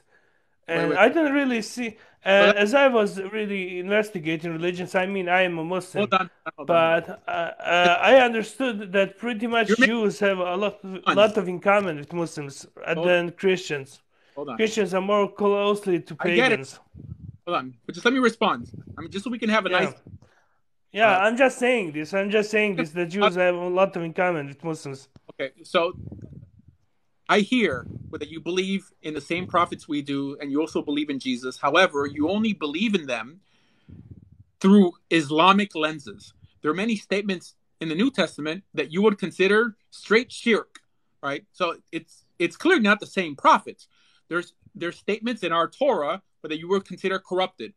So the individuals you essentially believe in are an Islamic form of Moses, an Islamic form of Jesus, an Islamic form of Jeremiah or David. It's not the same individual, because if it was the same individual, then we could share the same Bible. So I think it's a little. I don't really think like that. I think that the people had different rules and regulations in different times. So if, for example, Adam prophet had regulation that his children could have sex and have children, today those laws will change. Not that God changed the name, just the regulations changed as the people changed. Pretty much location, maybe their ego, maybe how they wanted to worship. Maybe sometimes they ask, maybe in some form of past, they ask God, maybe, can you give us, God, the day where should we worship, like Sunday or Saturday? So God later changed it. It's not that, it's not those types of law. There is types of laws that can change, but the basic law of believing in one God never change. Okay, hold on. All right. So we don't believe that God keeps on giving us more revelation. We don't believe that too. Wait, hold on. It happened before the Torah was given, but after the Torah was revealed to humanity, God specifically said, "Don't add or take away to my instructions." That's it. And he says it twice in the Torah. That means that from then on, there is no more to be learned from God. He's given us the tools, and it's up to us to perfect this world with those tools, and that includes fighting evil. I understand wait, hold on. I understand that Christians and Muslims have to in some way do away with what came before in order to solidify their existence. I get that, because if Judaism had it all, why would you need Christianity? Why would you need Islam? So Islam and Christianity, they have to find fault in Judaism. But I'm here to prove that any ethical notion that you think Islam or Christianity brought to the table existed already in Judaism. So everyone listening to me could become Jewish if they wanted to. Don't feel that being part of Israel or being part of the covenant is only like for those who have some blood connection to Abraham. It's not true. Anyone could become part of Israel. Now continue.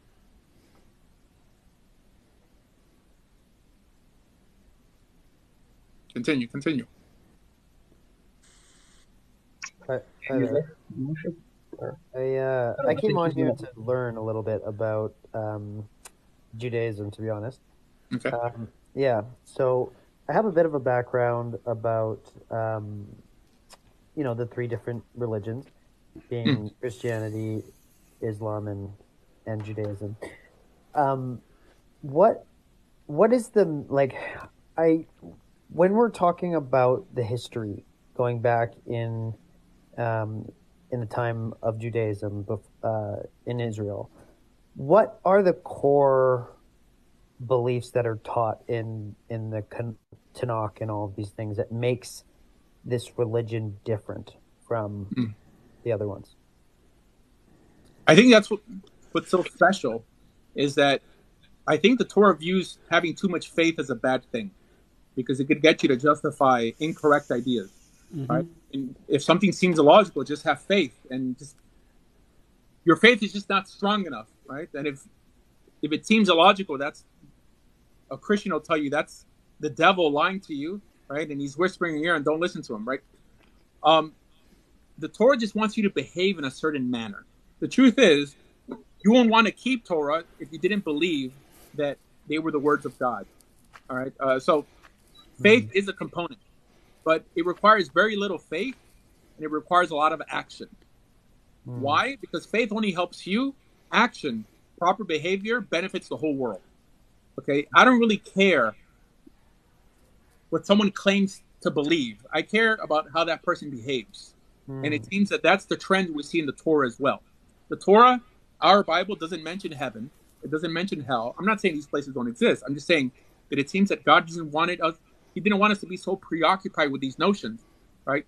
To in some way focus on some afterlife instead of perfecting the world that we're in nowadays. Right? Look at Islam. People are so passionate about entering the next life that they're in some way willing to martyr themselves in this life. This is unhealthy behavior from a Torah perspective. Agreed. Yeah.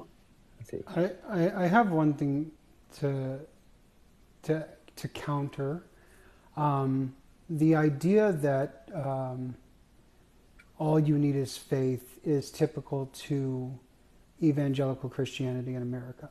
Historically, Christianity has not been only faith and not deed. It has been a coupling of the both. It's repeated by James, the brother of Jesus. That says, and he's repeating what Jesus says. Yeah. Those who do not love me, those who say they love me but do not follow my commandments, do not love me. James chapter verse 5. Yeah, James says, for faith without works is dead, and in the works without faith is dead. Coupling again the words of Jesus, that there are many who will come to me saying, "Did I not do all these things?" and X, Y, Z. So, like orthodoxy, you require the two: faith and work, belief and reason. It's in the advent of American evangelicalism that you see a waning in leaning towards reason and this emergence of blind faith sustaining all. Yeah. No, I agree.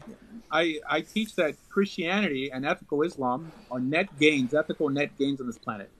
However, I've always said that it's hard to be ethical without a law code in front of you of what you're allowed to do and what you're not allowed to do. So even Orthodox Christians who believe in works have no issue eating pork, have no issue mixing wool and linen. So they don't have a set code of what's allowed and what's not allowed. They just kind of like feel like, I have to try to do something that seems ethical. So it affects how consistently ethical they are. I think it benefits Christians to be Torah observant, possibly even convert to Judaism, because they would have the laws right in front of them of what God expects from them.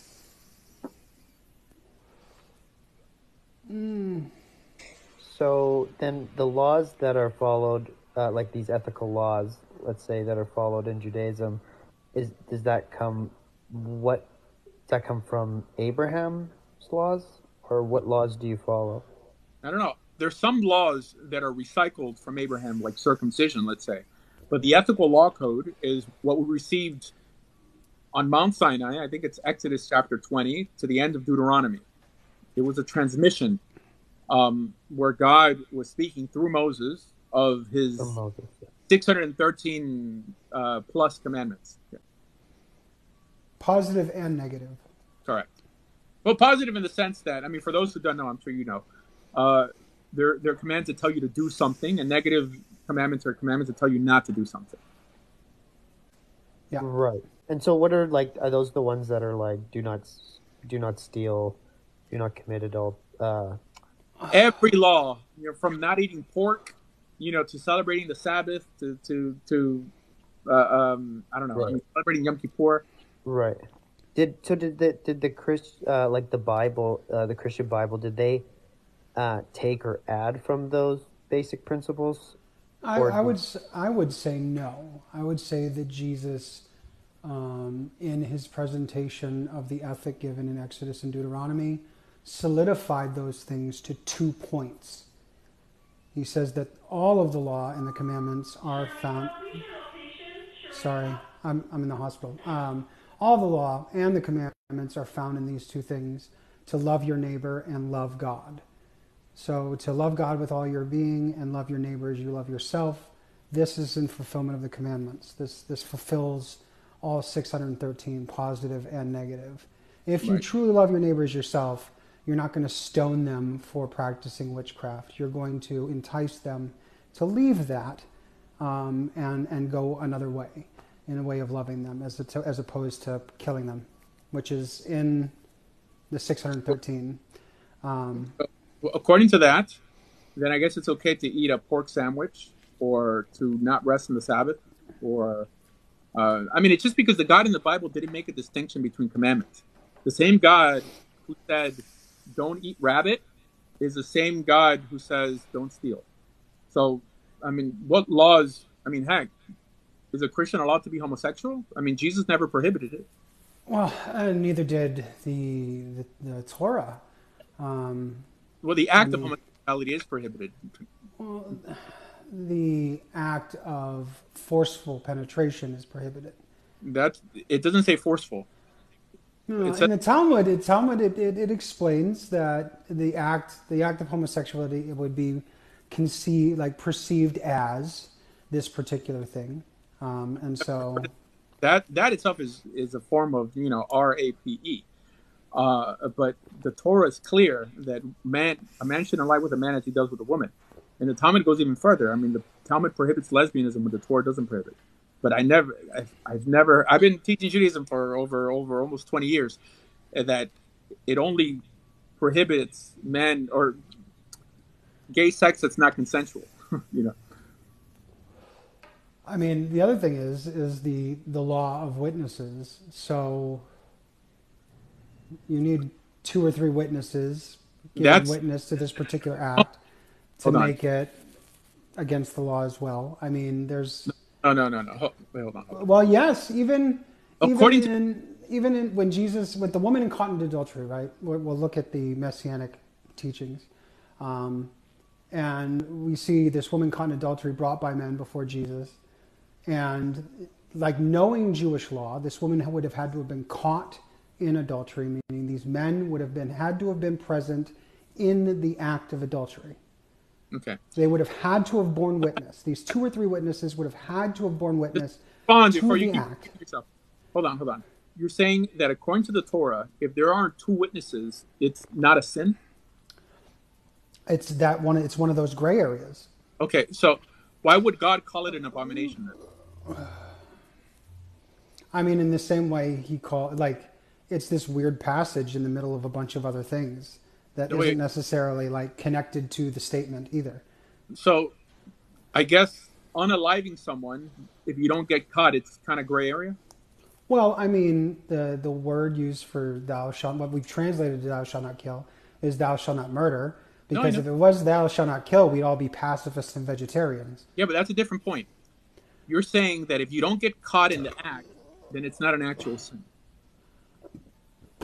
I mean, there has to that's the rule. That's not the rule. I just told you that. Rule. There must be witnesses to bring it before a judge. There must be witnesses. A judge. We're talking about God. What does God think? For sure, I agree with you. In order to be unalived by the court, there has to be witnesses. But to say that God tolerates it as long as you don't get caught, when God calls it a toeva, he calls it an abomination. I mean, then God is not ethical. I mean, he's just just don't get caught. It doesn't make any sense. Yeah. I mean, that would be the plain interpretation of the text. Don't get caught. That's not the plain interpretation of the text. I mean, God is a God who wants you to act righteously, not just get caught. You see, to be righteous. All right. So let me ask you this, right? Yeah. If an individual, if all they have is their actions upon homosexuality and everything else, right? That's in private, and everything in every other way, they are considered Siddiq. They are a righteous person, right? And there are no witnesses to their actions in private. Are they is the community no longer going to find them righteous? The community, because they don't know. I mean, whether the person's God wouldn't find them righteous. The community doesn't know. But again, we can't say that with assurance, because even the Tanakh is progressive revelation. No, it's just not. I mean, we don't believe in progressive revelation. The prophets are not there to give us a progression in our revelation. They're there to bring us back to the initial revelation. If a prophet adds anything new, we take him out and we stone him. This is why we don't believe in Muhammad as a progression in that revelation, or Joseph Smith, or the writers of the New Testament, because we don't believe in progressive revelation. You sound like a Jewish person who happens to be on the left. I am ethnically, yes. Religiously, not. But you're on the left, correct? No, I'm neither left nor right. Okay, so that means you're on the left. Someone on the right. No, I mean, well, if we want to get into the political spectrum, the right has gone further and further. So anyone left of where the right is now would be considered left. But even when I was a card-carrying Republican working on the re-election campaign of George Bush, who was a centrist for the most part, in 2023 now, that would be considered left. And that's not necessarily true. Left. I mean, it perhaps may have been considered liberal, but there's a distinction between the left and liberals. Yeah, I would lean more towards liberalism, yes. Okay. But the totality of academia even agrees that the text leans towards progressive revelation. Okay, so but these academics aren't Orthodox Jews. They're typically not even religious. Where the average doctor of divinity doesn't even believe in God.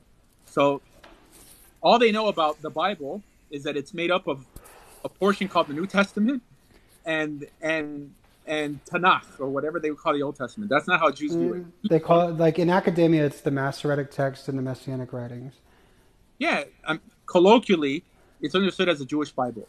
But from a Torah perspective, only the revelation we receive on Mount Sinai is the word of God. God told us to accept prophets when we misbehave, to bring us back to the initial revelation, not to give us further revelation. The text doesn't lean to itself as the dictated word of God itself. So the laws, the instructions, thus says the Lord, all these things came from Mount Sinai through Moses. That does appear as the word of God. Heck, even the first 2 commandments are big. There are many commandments that came from God directly. It's true. Maybe, but even Jewish scholarship will admit that Moshe most likely was not a realistic character. Not religious Jews. I mean, probably left-leaning Jews. Moses was definitely real. Like Moshe would be considered a epic I'm not making the character. claim that Moses is real, because I don't expect you to hold to what Orthodox Jews believe. For the average Orthodox, where do you think I learned it from? From Orthodox Jews? I learned it as someone who was a Chabadnik before I converted. You're telling me the Chabadniks don't believe that Moses existed? There are Chabadniks that believe that the Rebbe is the Moshiach. So yes, you believe that. You're going to believe Moses existed. But there are some, and as well in Orthodoxy, there are academics who get to the point where they admit that Moshe is a legendary character. They're all legendary characters. We believe it in faith, absolutely. But to say that but that countermands your previous statement. That faith is not the thing that sustains. So if you believe, if your faith demands you believe that Moshe was real, then you are centering yourself on your faith. My faith doesn't demand me to believe that Moses was real or even Mount Sinai was real. My faith demands me to believe that a good God gave us instructions to keep. Whether those instructions, whether they fell down in book form, whether we found them underground, what makes and breaks my religion is if these instructions make the world a better place or not. That's it. In terms of the narrative, we're not commanded to believe the narrative in the Torah. I mean, nowhere in the Torah does it say that the narrative was given to us on Mount Sinai. So it's not a tenet of our faith to believe every word that appears there as in terms of narrative, in terms of, who this person married or who this person unalives. This is all, like you said, legend. Okay. All right, next. Yeah, so how do you use the ethical, like, to figure out if it's ethical or not? Like, when you're looking at the teachings from the Tanakh is it the Tanakh that you base where Moses' commandments are? How do you believe, like, what's your thought on current modern ethics and how that fits in with the, like, it seems like you believe in like an absolute morality to some extent. So I believe everyone alive in the U.S. today, or at least in the West, needs to pay tribute to where our ethics ultimately came from. Now, clearly, the average person doesn't walk around quoting the book of Deuteronomy before he or she makes some sort of ethical decision. But by the simple fact that we believe that it's this book where the vast majority of our ethics came from, that it's this book in particular that has civilized the world more than any other book. I'm not saying it's the only book, but it's for sure it's the most influential in the West. That itself categorizes myself as an ethical monotheist. That's it. It's not that I walk around with the Bible in some way as a guide on how to make decisions. Our whole society is built off of biblical ethics, right? And all you have to do is pay tribute to that. And that's what separates you from an irreligious, nihilistic individual. Okay. And when you say nihilistic, what do you mean by that? That there's no purpose in anything. Everything is like somewhat. Okay. Yeah, like my beliefs are I'm all over the place. I'm more modern, I guess, in my beliefs. I would say I was raised, I grew up in the Catholic faith. That's just how I was brought into this world, right? I've read basically the Old Testament, and I've read part of the New Testament in the King James version. Mm-hmm. And I've learned about the different religions, Muslim and that. I think how I see things is I see that there are infinite possibilities. That's how I see.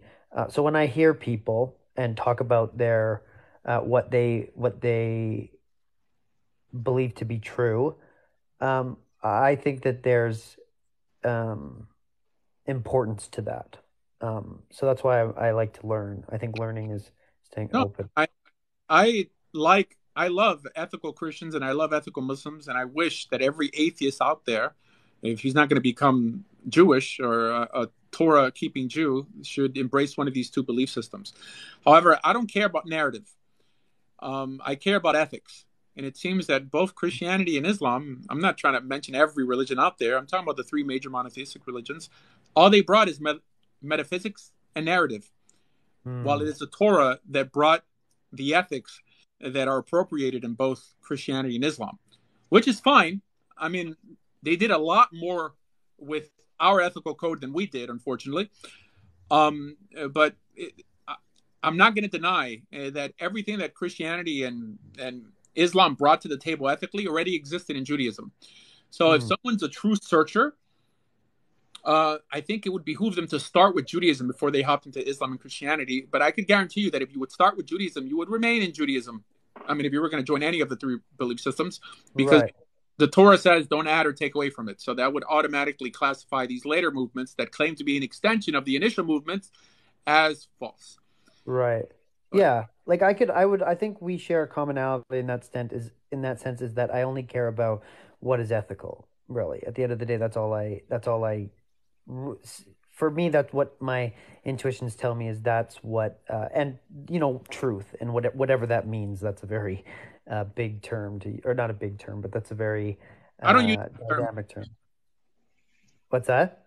I don't use the term truth on this show because that's something, and that's more like an Islamic argument.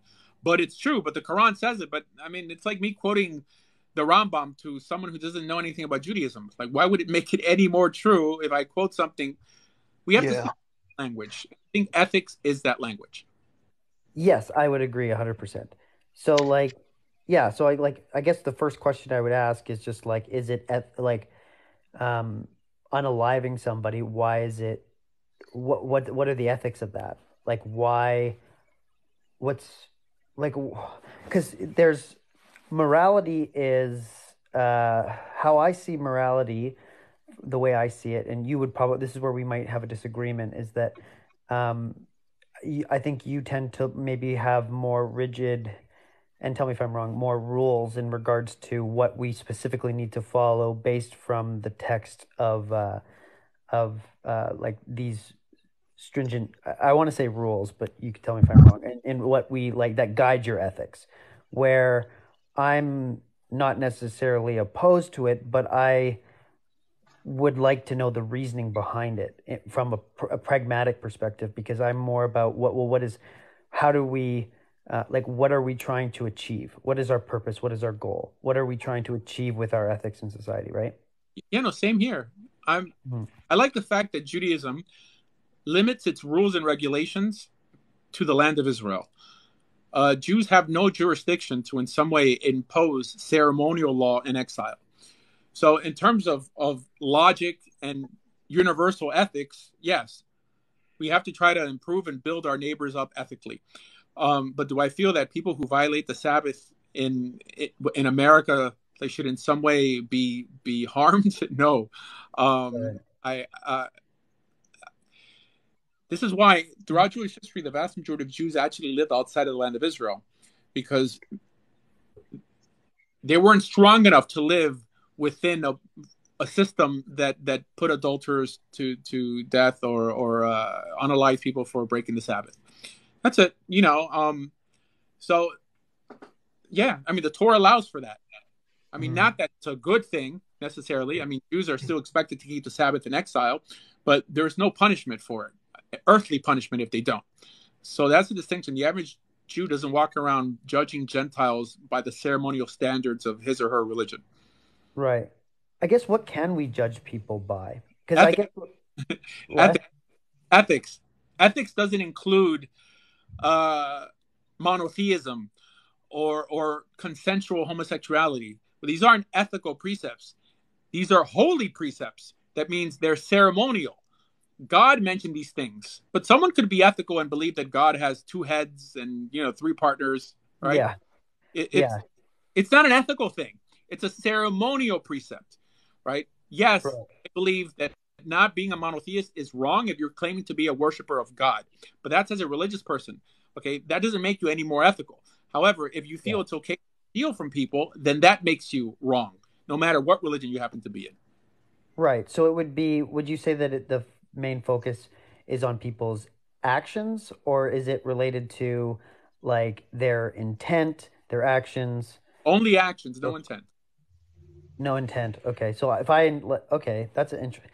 It's like, see, I think intent might have some impact on a person's, like, I guess, yes, on that person's psyche, yes, but in the way that an outsider should relate to it, I don't think people care why you do what's right. They just care that you do right in their vicinity.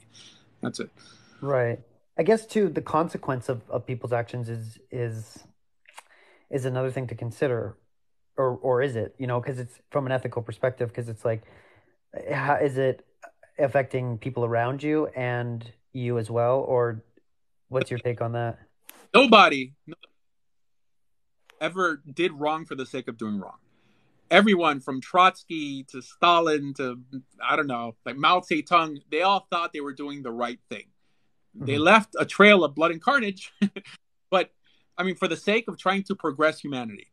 So it's essentially a war between good ideas versus bad ideas. So this is why I don't care if you think you're doing something good, because everybody thinks you're doing something good. It's ultimately what works. And this is why keeping a record, a track record of what works and doesn't work is the most important thing you could do. We're not so burdened with that as Jews because we have that already. It's called the Torah. But I would question someone's long-term ethics who in some way reinvents the wheel ethically, depending on what their heart tells them. So this is why, from this perspective, I even encourage atheistical individuals to raise children with religion just for the sake of decency, because studies tell us that children or people in general who submit to some ethical standard end up doing more good on this planet than people who don't. Right.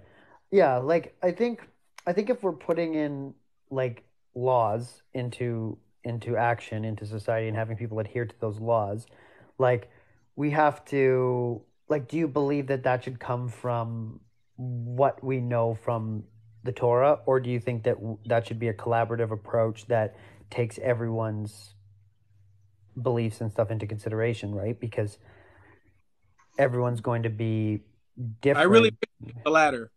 I mean, I really wish that man could come together and get their act together. But they can't. They've tried, and we shouldn't try to keep on trying the same actions and expecting different results. We saw it with the Soviet Union. We saw it with many different societies that threw the Bible away, thinking that they were in some way going to create a more ethical, a more, socially developed society, and they just, they only left horror.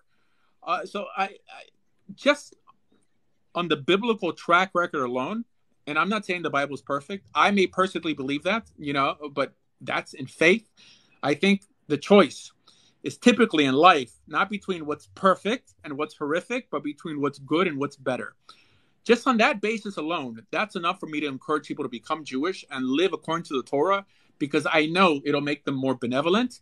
It'll get them to volunteer more time to help someone who's in need, while someone who decides on a daily basis what's right and wrong, or whether the life of the unborn child is worth more than a pimple right? Right. You understand? I care about people doing good on this planet, not people, just taking credit for, I don't know, creating their own ethical. Yeah. Yeah, it's an interesting, you brought up the whole abortion topic, and that's a heated discussion about what is ethical. It is like, is there rights, are rights, or like, do you believe in rights, or more about duty per se? I believe in free will. In terms of things that are ceremonial, I'm okay. I don't want to make this about abortion, but I don't think that children on their own necessarily have any rights. I think that parents should raise their kids in the way that they should go, like it says in the book of Proverbs, and when they're old, they won't depart from it. I mean, does that mean that people are allowed to physically harm? No. I mean, so everything's a matter of degree.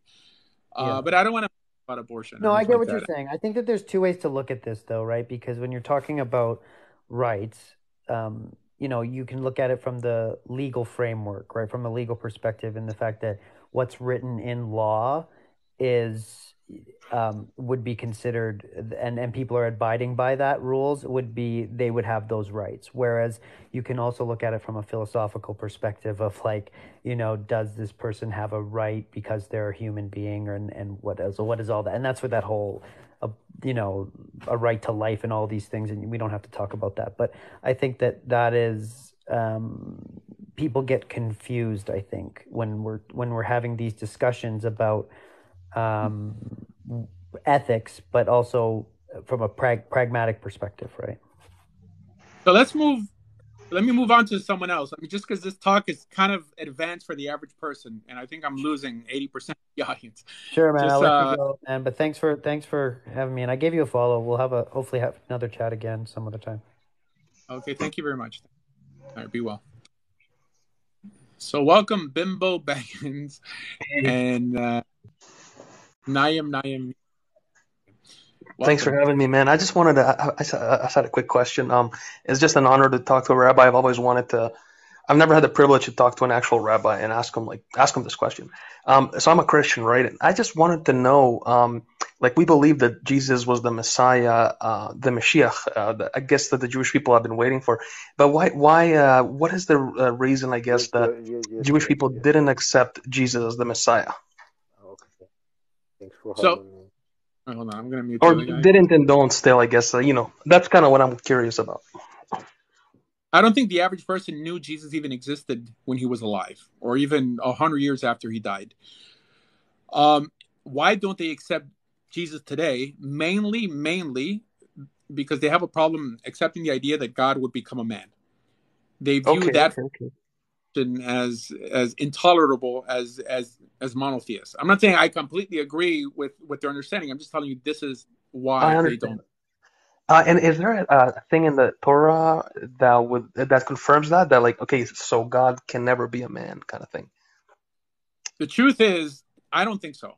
Okay. I don't believe in Jesus. I don't believe God, would become a man necessarily. But to be honest, anyone who reads the Bible straight through does. I mean, you're going to run into portions where God did appear to people in human form. I mean, this is undeniable. So when the rabbis saw these portions, they said, well, this must have occurred in some sort of vision, in a dream, because God couldn't limit himself in such a manner. But that itself is just opinion. So as a literalist, and I believe in the oral law as well, but when I read the Torah, I read it as it says. I don't see a specific commandment that states that if God didn't want to embody a man for 33 years, that he couldn't. That's it. Okay. All right, cool. That's cool. Thank you. No problem. So that being said, I don't believe in Jesus. Okay, but I'm trying to be painfully honest here. This is why I'm able to acknowledge that Christians do a lot of good on this planet, and if a Christian would just in some way become Torah observant, then we have what to talk about. Okay, but till then, it's essentially a different religion. Awesome. Thank you, man. I'll let somebody else come on again. I'll be in the background. No problem. All right. Nayam, you have something to say? Or Niam?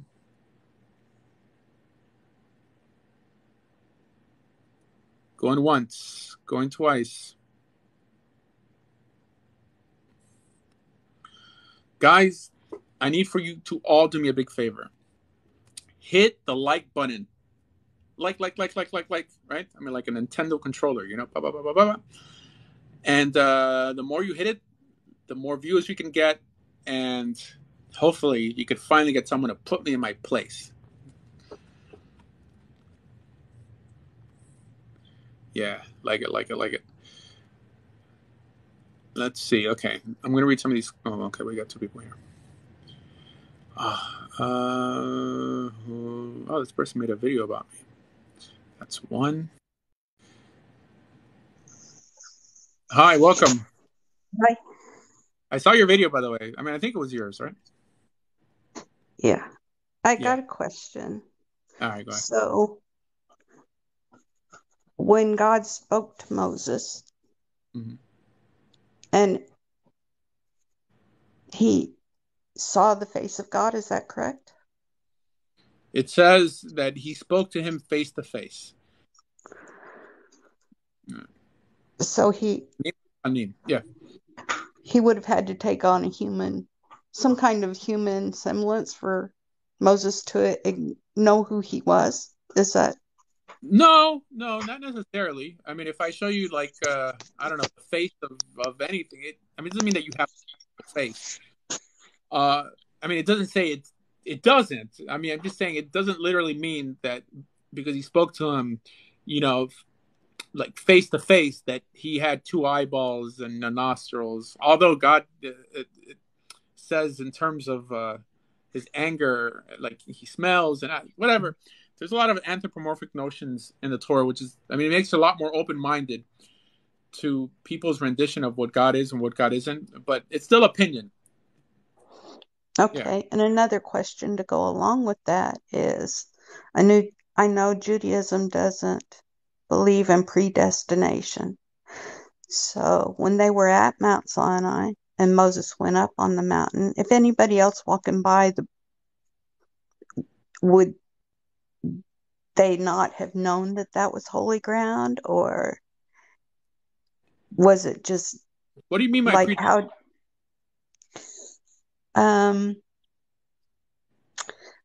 That our lives are preordained to follow a certain path? Okay, so I would say that the average Jew does believe that. I'm not saying I believe that, but to be honest, because there's a lot of people who say weird things on TikTok, and they're just not knowledgeable in Judaism. They'll say, well, you know, Jews don't believe in hell, and Jews don't believe in Satan. These guys don't know anything about Judaism. I'm not saying I believe in it. The Torah teaches those things, but Judaism does believe in, even in the Christian notion of Satan. Because people think like Jews believe only in what appears in the book of Job. It's not true. People like this have never read the Talmud. Okay.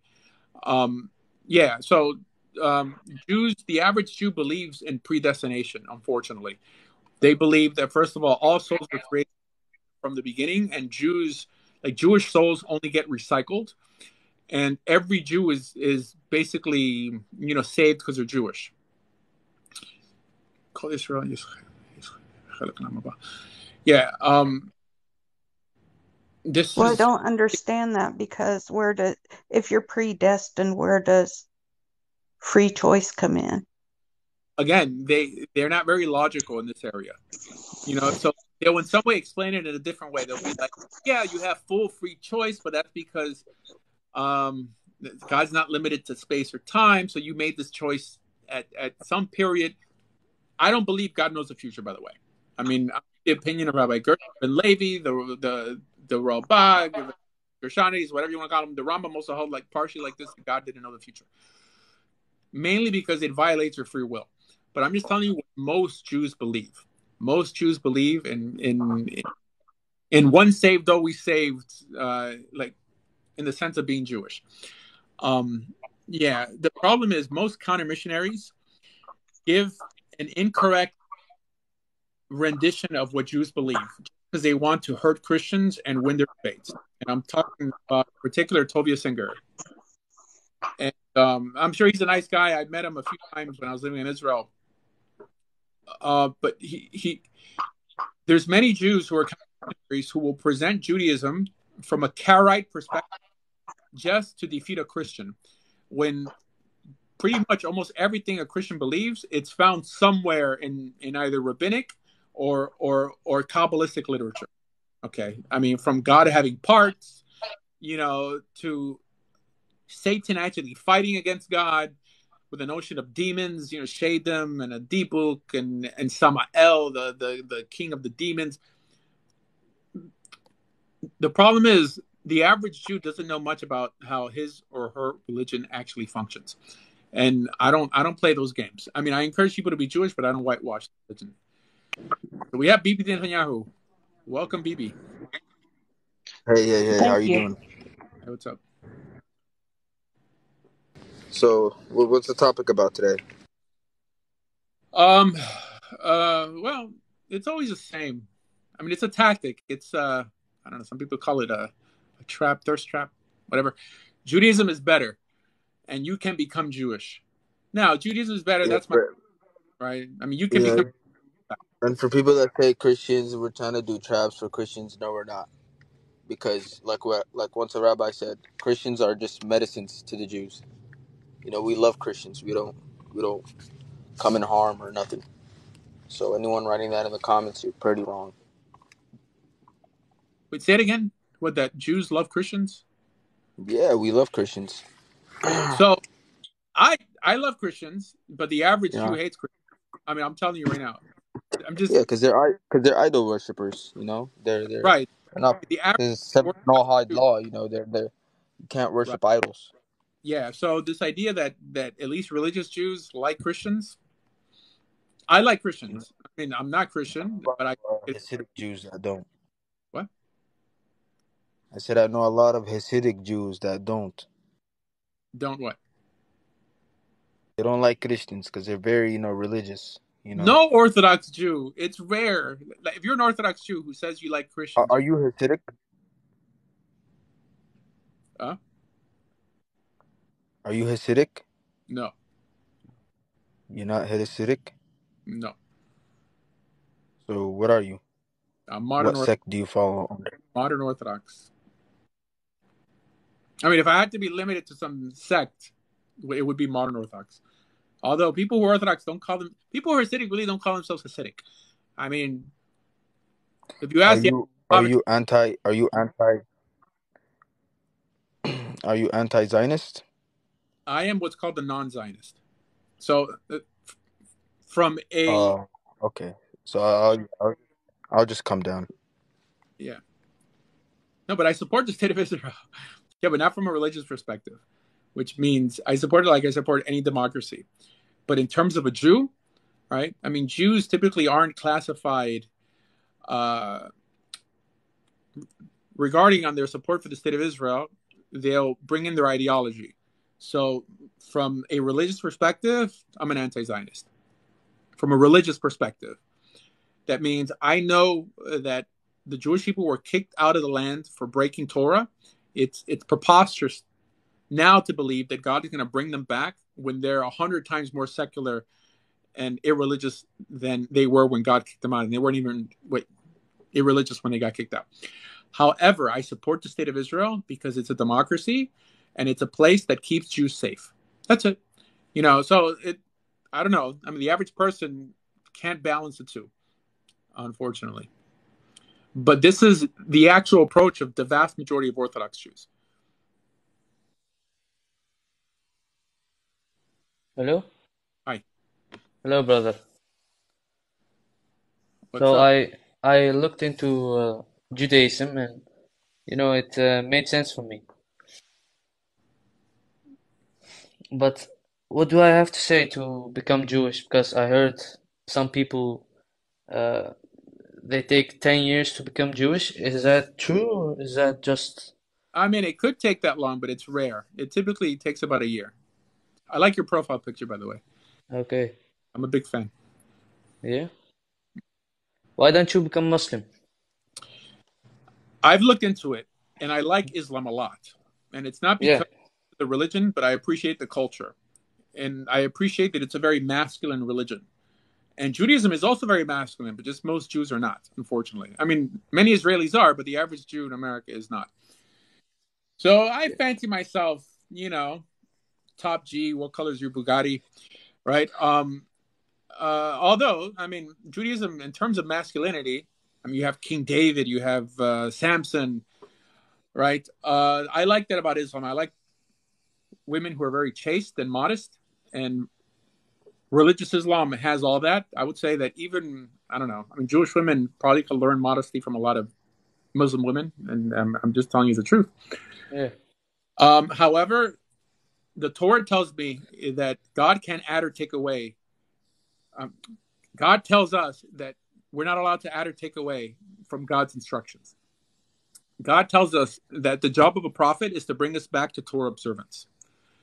That cripples Islam completely, because it claims to be a progression in our revelation, and it claims that Muhammad brought something new, some new message, instead of bringing us back to Torah. I mean, Muslims believe that Jews corrupted the Torah. So this is why if you believe in Abraham and Moses, why not believe in Jesus and Muhammad?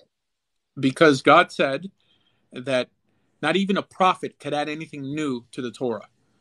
So the prophecy of Moses is different from everyone else's prophecy, because Moses was able to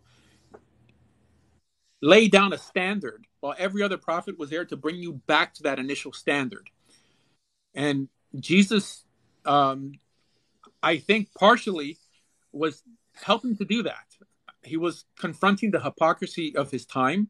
I don't believe that what's written about him is really what he believed. I believe that he was just a regular Jewish person. I don't believe he's the Messiah. Mm-hmm. Yeah, but he was a Jewish person. I think he was a righteous Jewish person also.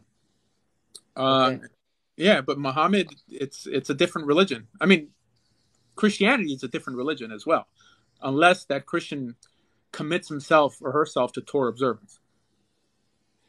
Yeah, I understand what you're saying, but if I were you, I would look into Islam, because I did look into it's we believe it's the last message, and it's also a monotheistic religion, so it could make some sense for you, No, like, only because it's monotheistic doesn't mean it has anything to do with Judaism. Well, you also believe in one God, right?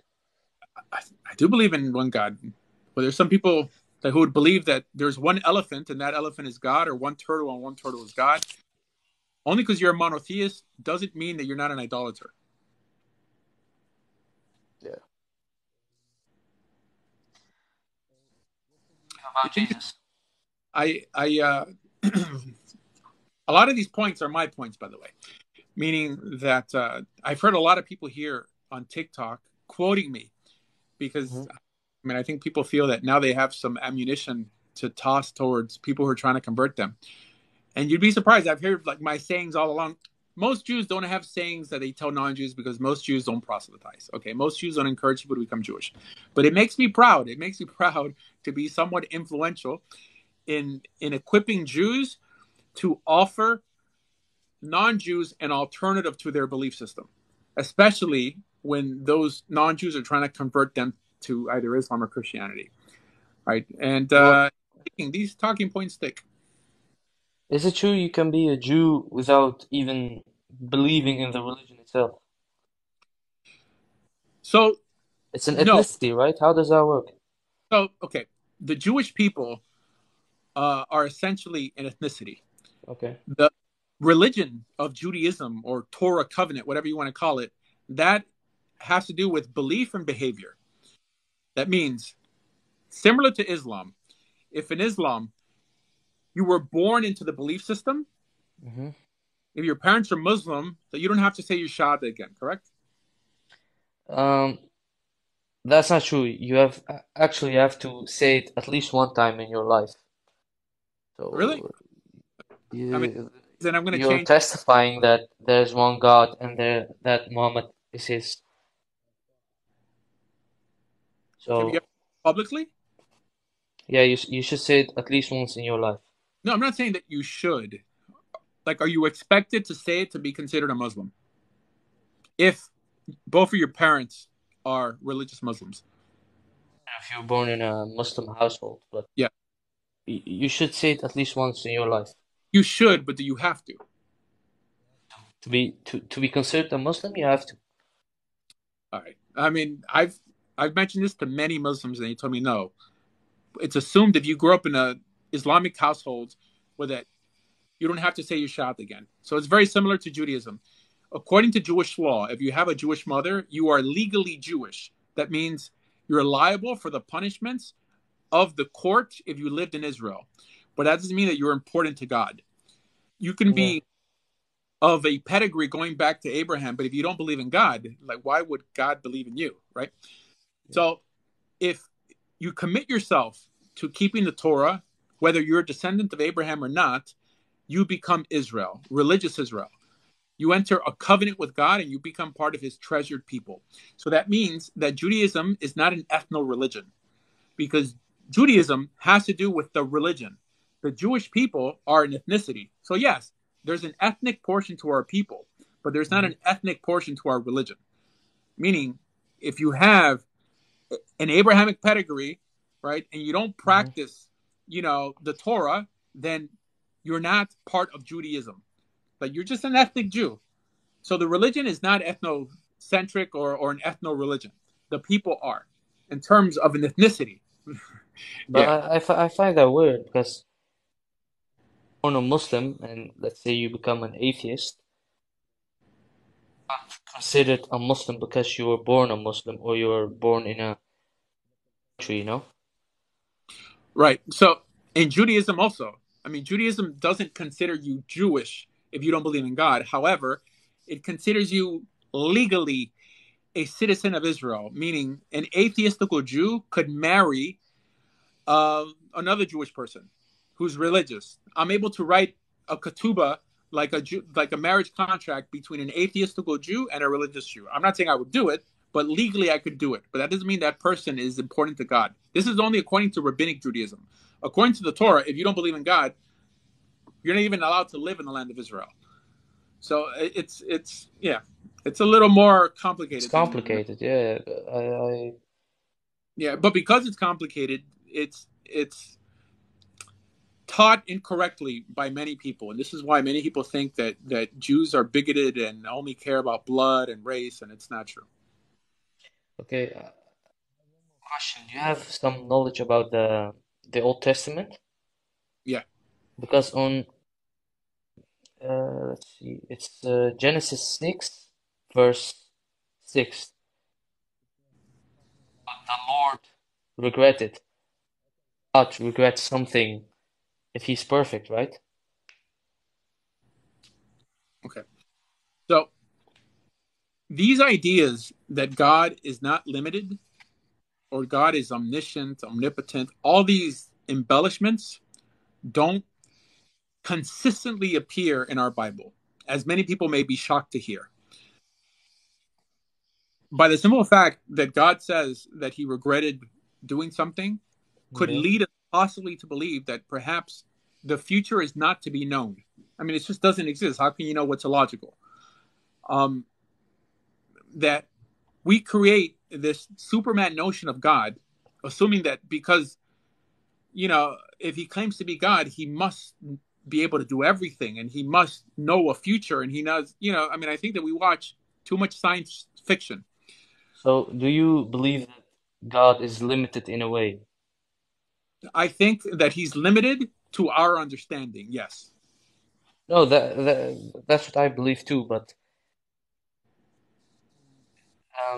religious person, I personally, by faith, believe that God knows what he's doing and why he's doing things. However, in my Bible, he does not appear like that. Not always. Well, you follow the Old Testament, don't you? It's one of the 5 books. Yeah. Well, the 5 books is part of what Christians call the Old Testament, yeah. Okay. Yeah, so in the Jewish Bible, the Old Testament, the Torah, whatever, there's instances that shows God all-knowing, and there's instances that shows him not all-knowing. So that leads me to believe that we shouldn't make any conclusion on what God knows and doesn't know, because the reason God is God to us is because he's ethical, because he's an ethical law, not because, that my religion teaches him as in some way limitless. To try to convince me to Judaism, then it's important for me. God is limitless and make mistakes, because otherwise, how is he God if he has a limit, Mm-hmm. Worship someone in if he can make mistakes or if he can, you know what I mean? Yes. Yeah. Okay, so that's not impressive to me. That doesn't make me want to join any religion. Clearly, the later belief system, i.e. Islam, because it's trying to solidify its existence, right, alongside Judaism and Christianity, it has to claim to improve the previous belief systems. So the Torah appears how it appears, with supposed errors and all. Islam cannot accept that. Islam fixes all the errors, makes it seem like our prophets didn't sin. It made it seem like Noah didn't get drunk, because it assumed that was the more sophisticated approach. Maybe back then, I think a book that shows our heroes with warts and all, with their shortcomings at all, makes it, one, more relatable, makes it true, it makes it, two, more authentic. Because if we were so into changing our text, why didn't we just make it sound better instead of leaving what many other people would consider errors in? Yeah. So that doesn't make or break my belief system. What rendition of what God thought, this and that, because as a matter of fact, in the Torah, it doesn't say that the book of Genesis was given in the Torah. So Genesis. I'm sorry? Genesis was not in the Old Testament? Okay. So the Old Testament is not the Torah. Or what Christians call the Old Testament is the whole, the whole Tanakh. I mean, Tanakh is what Jews Testament.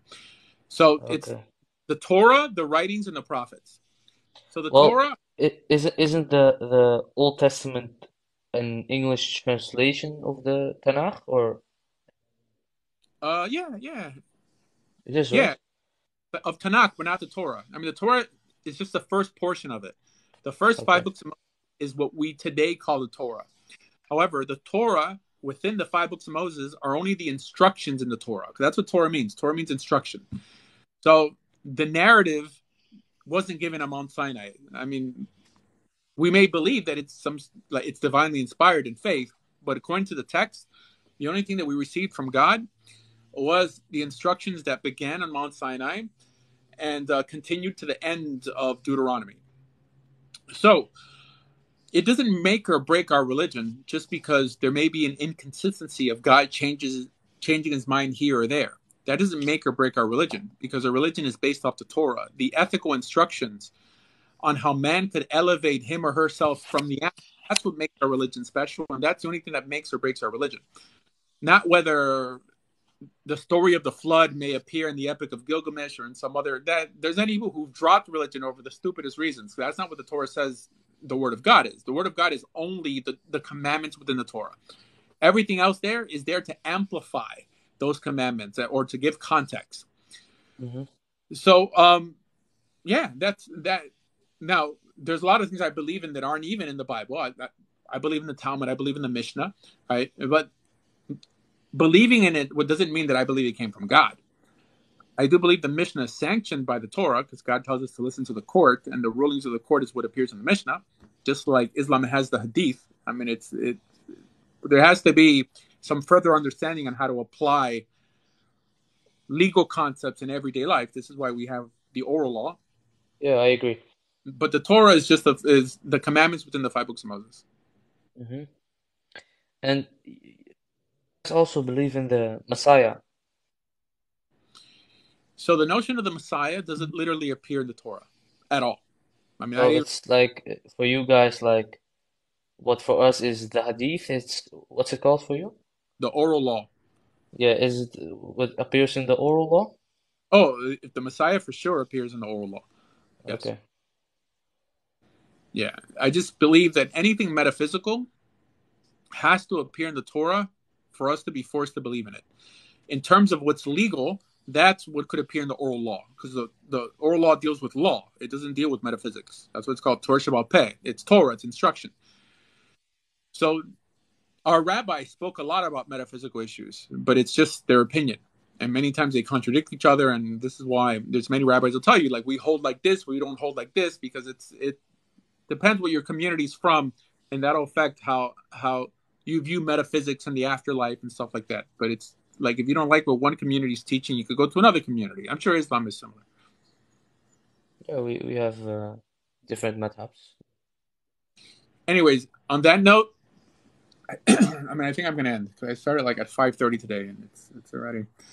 But thank you everybody. Today was I mean, this is probably a better time slot because we're getting a lot more.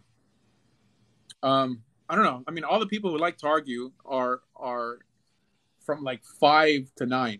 Because I usually start at 10:30 at night, and I get I don't know who I get. But let's see. What can you not see is more powerful? Okay, fine. All right. So thank you for stopping by, and tomorrow we'll do it again. Thank you.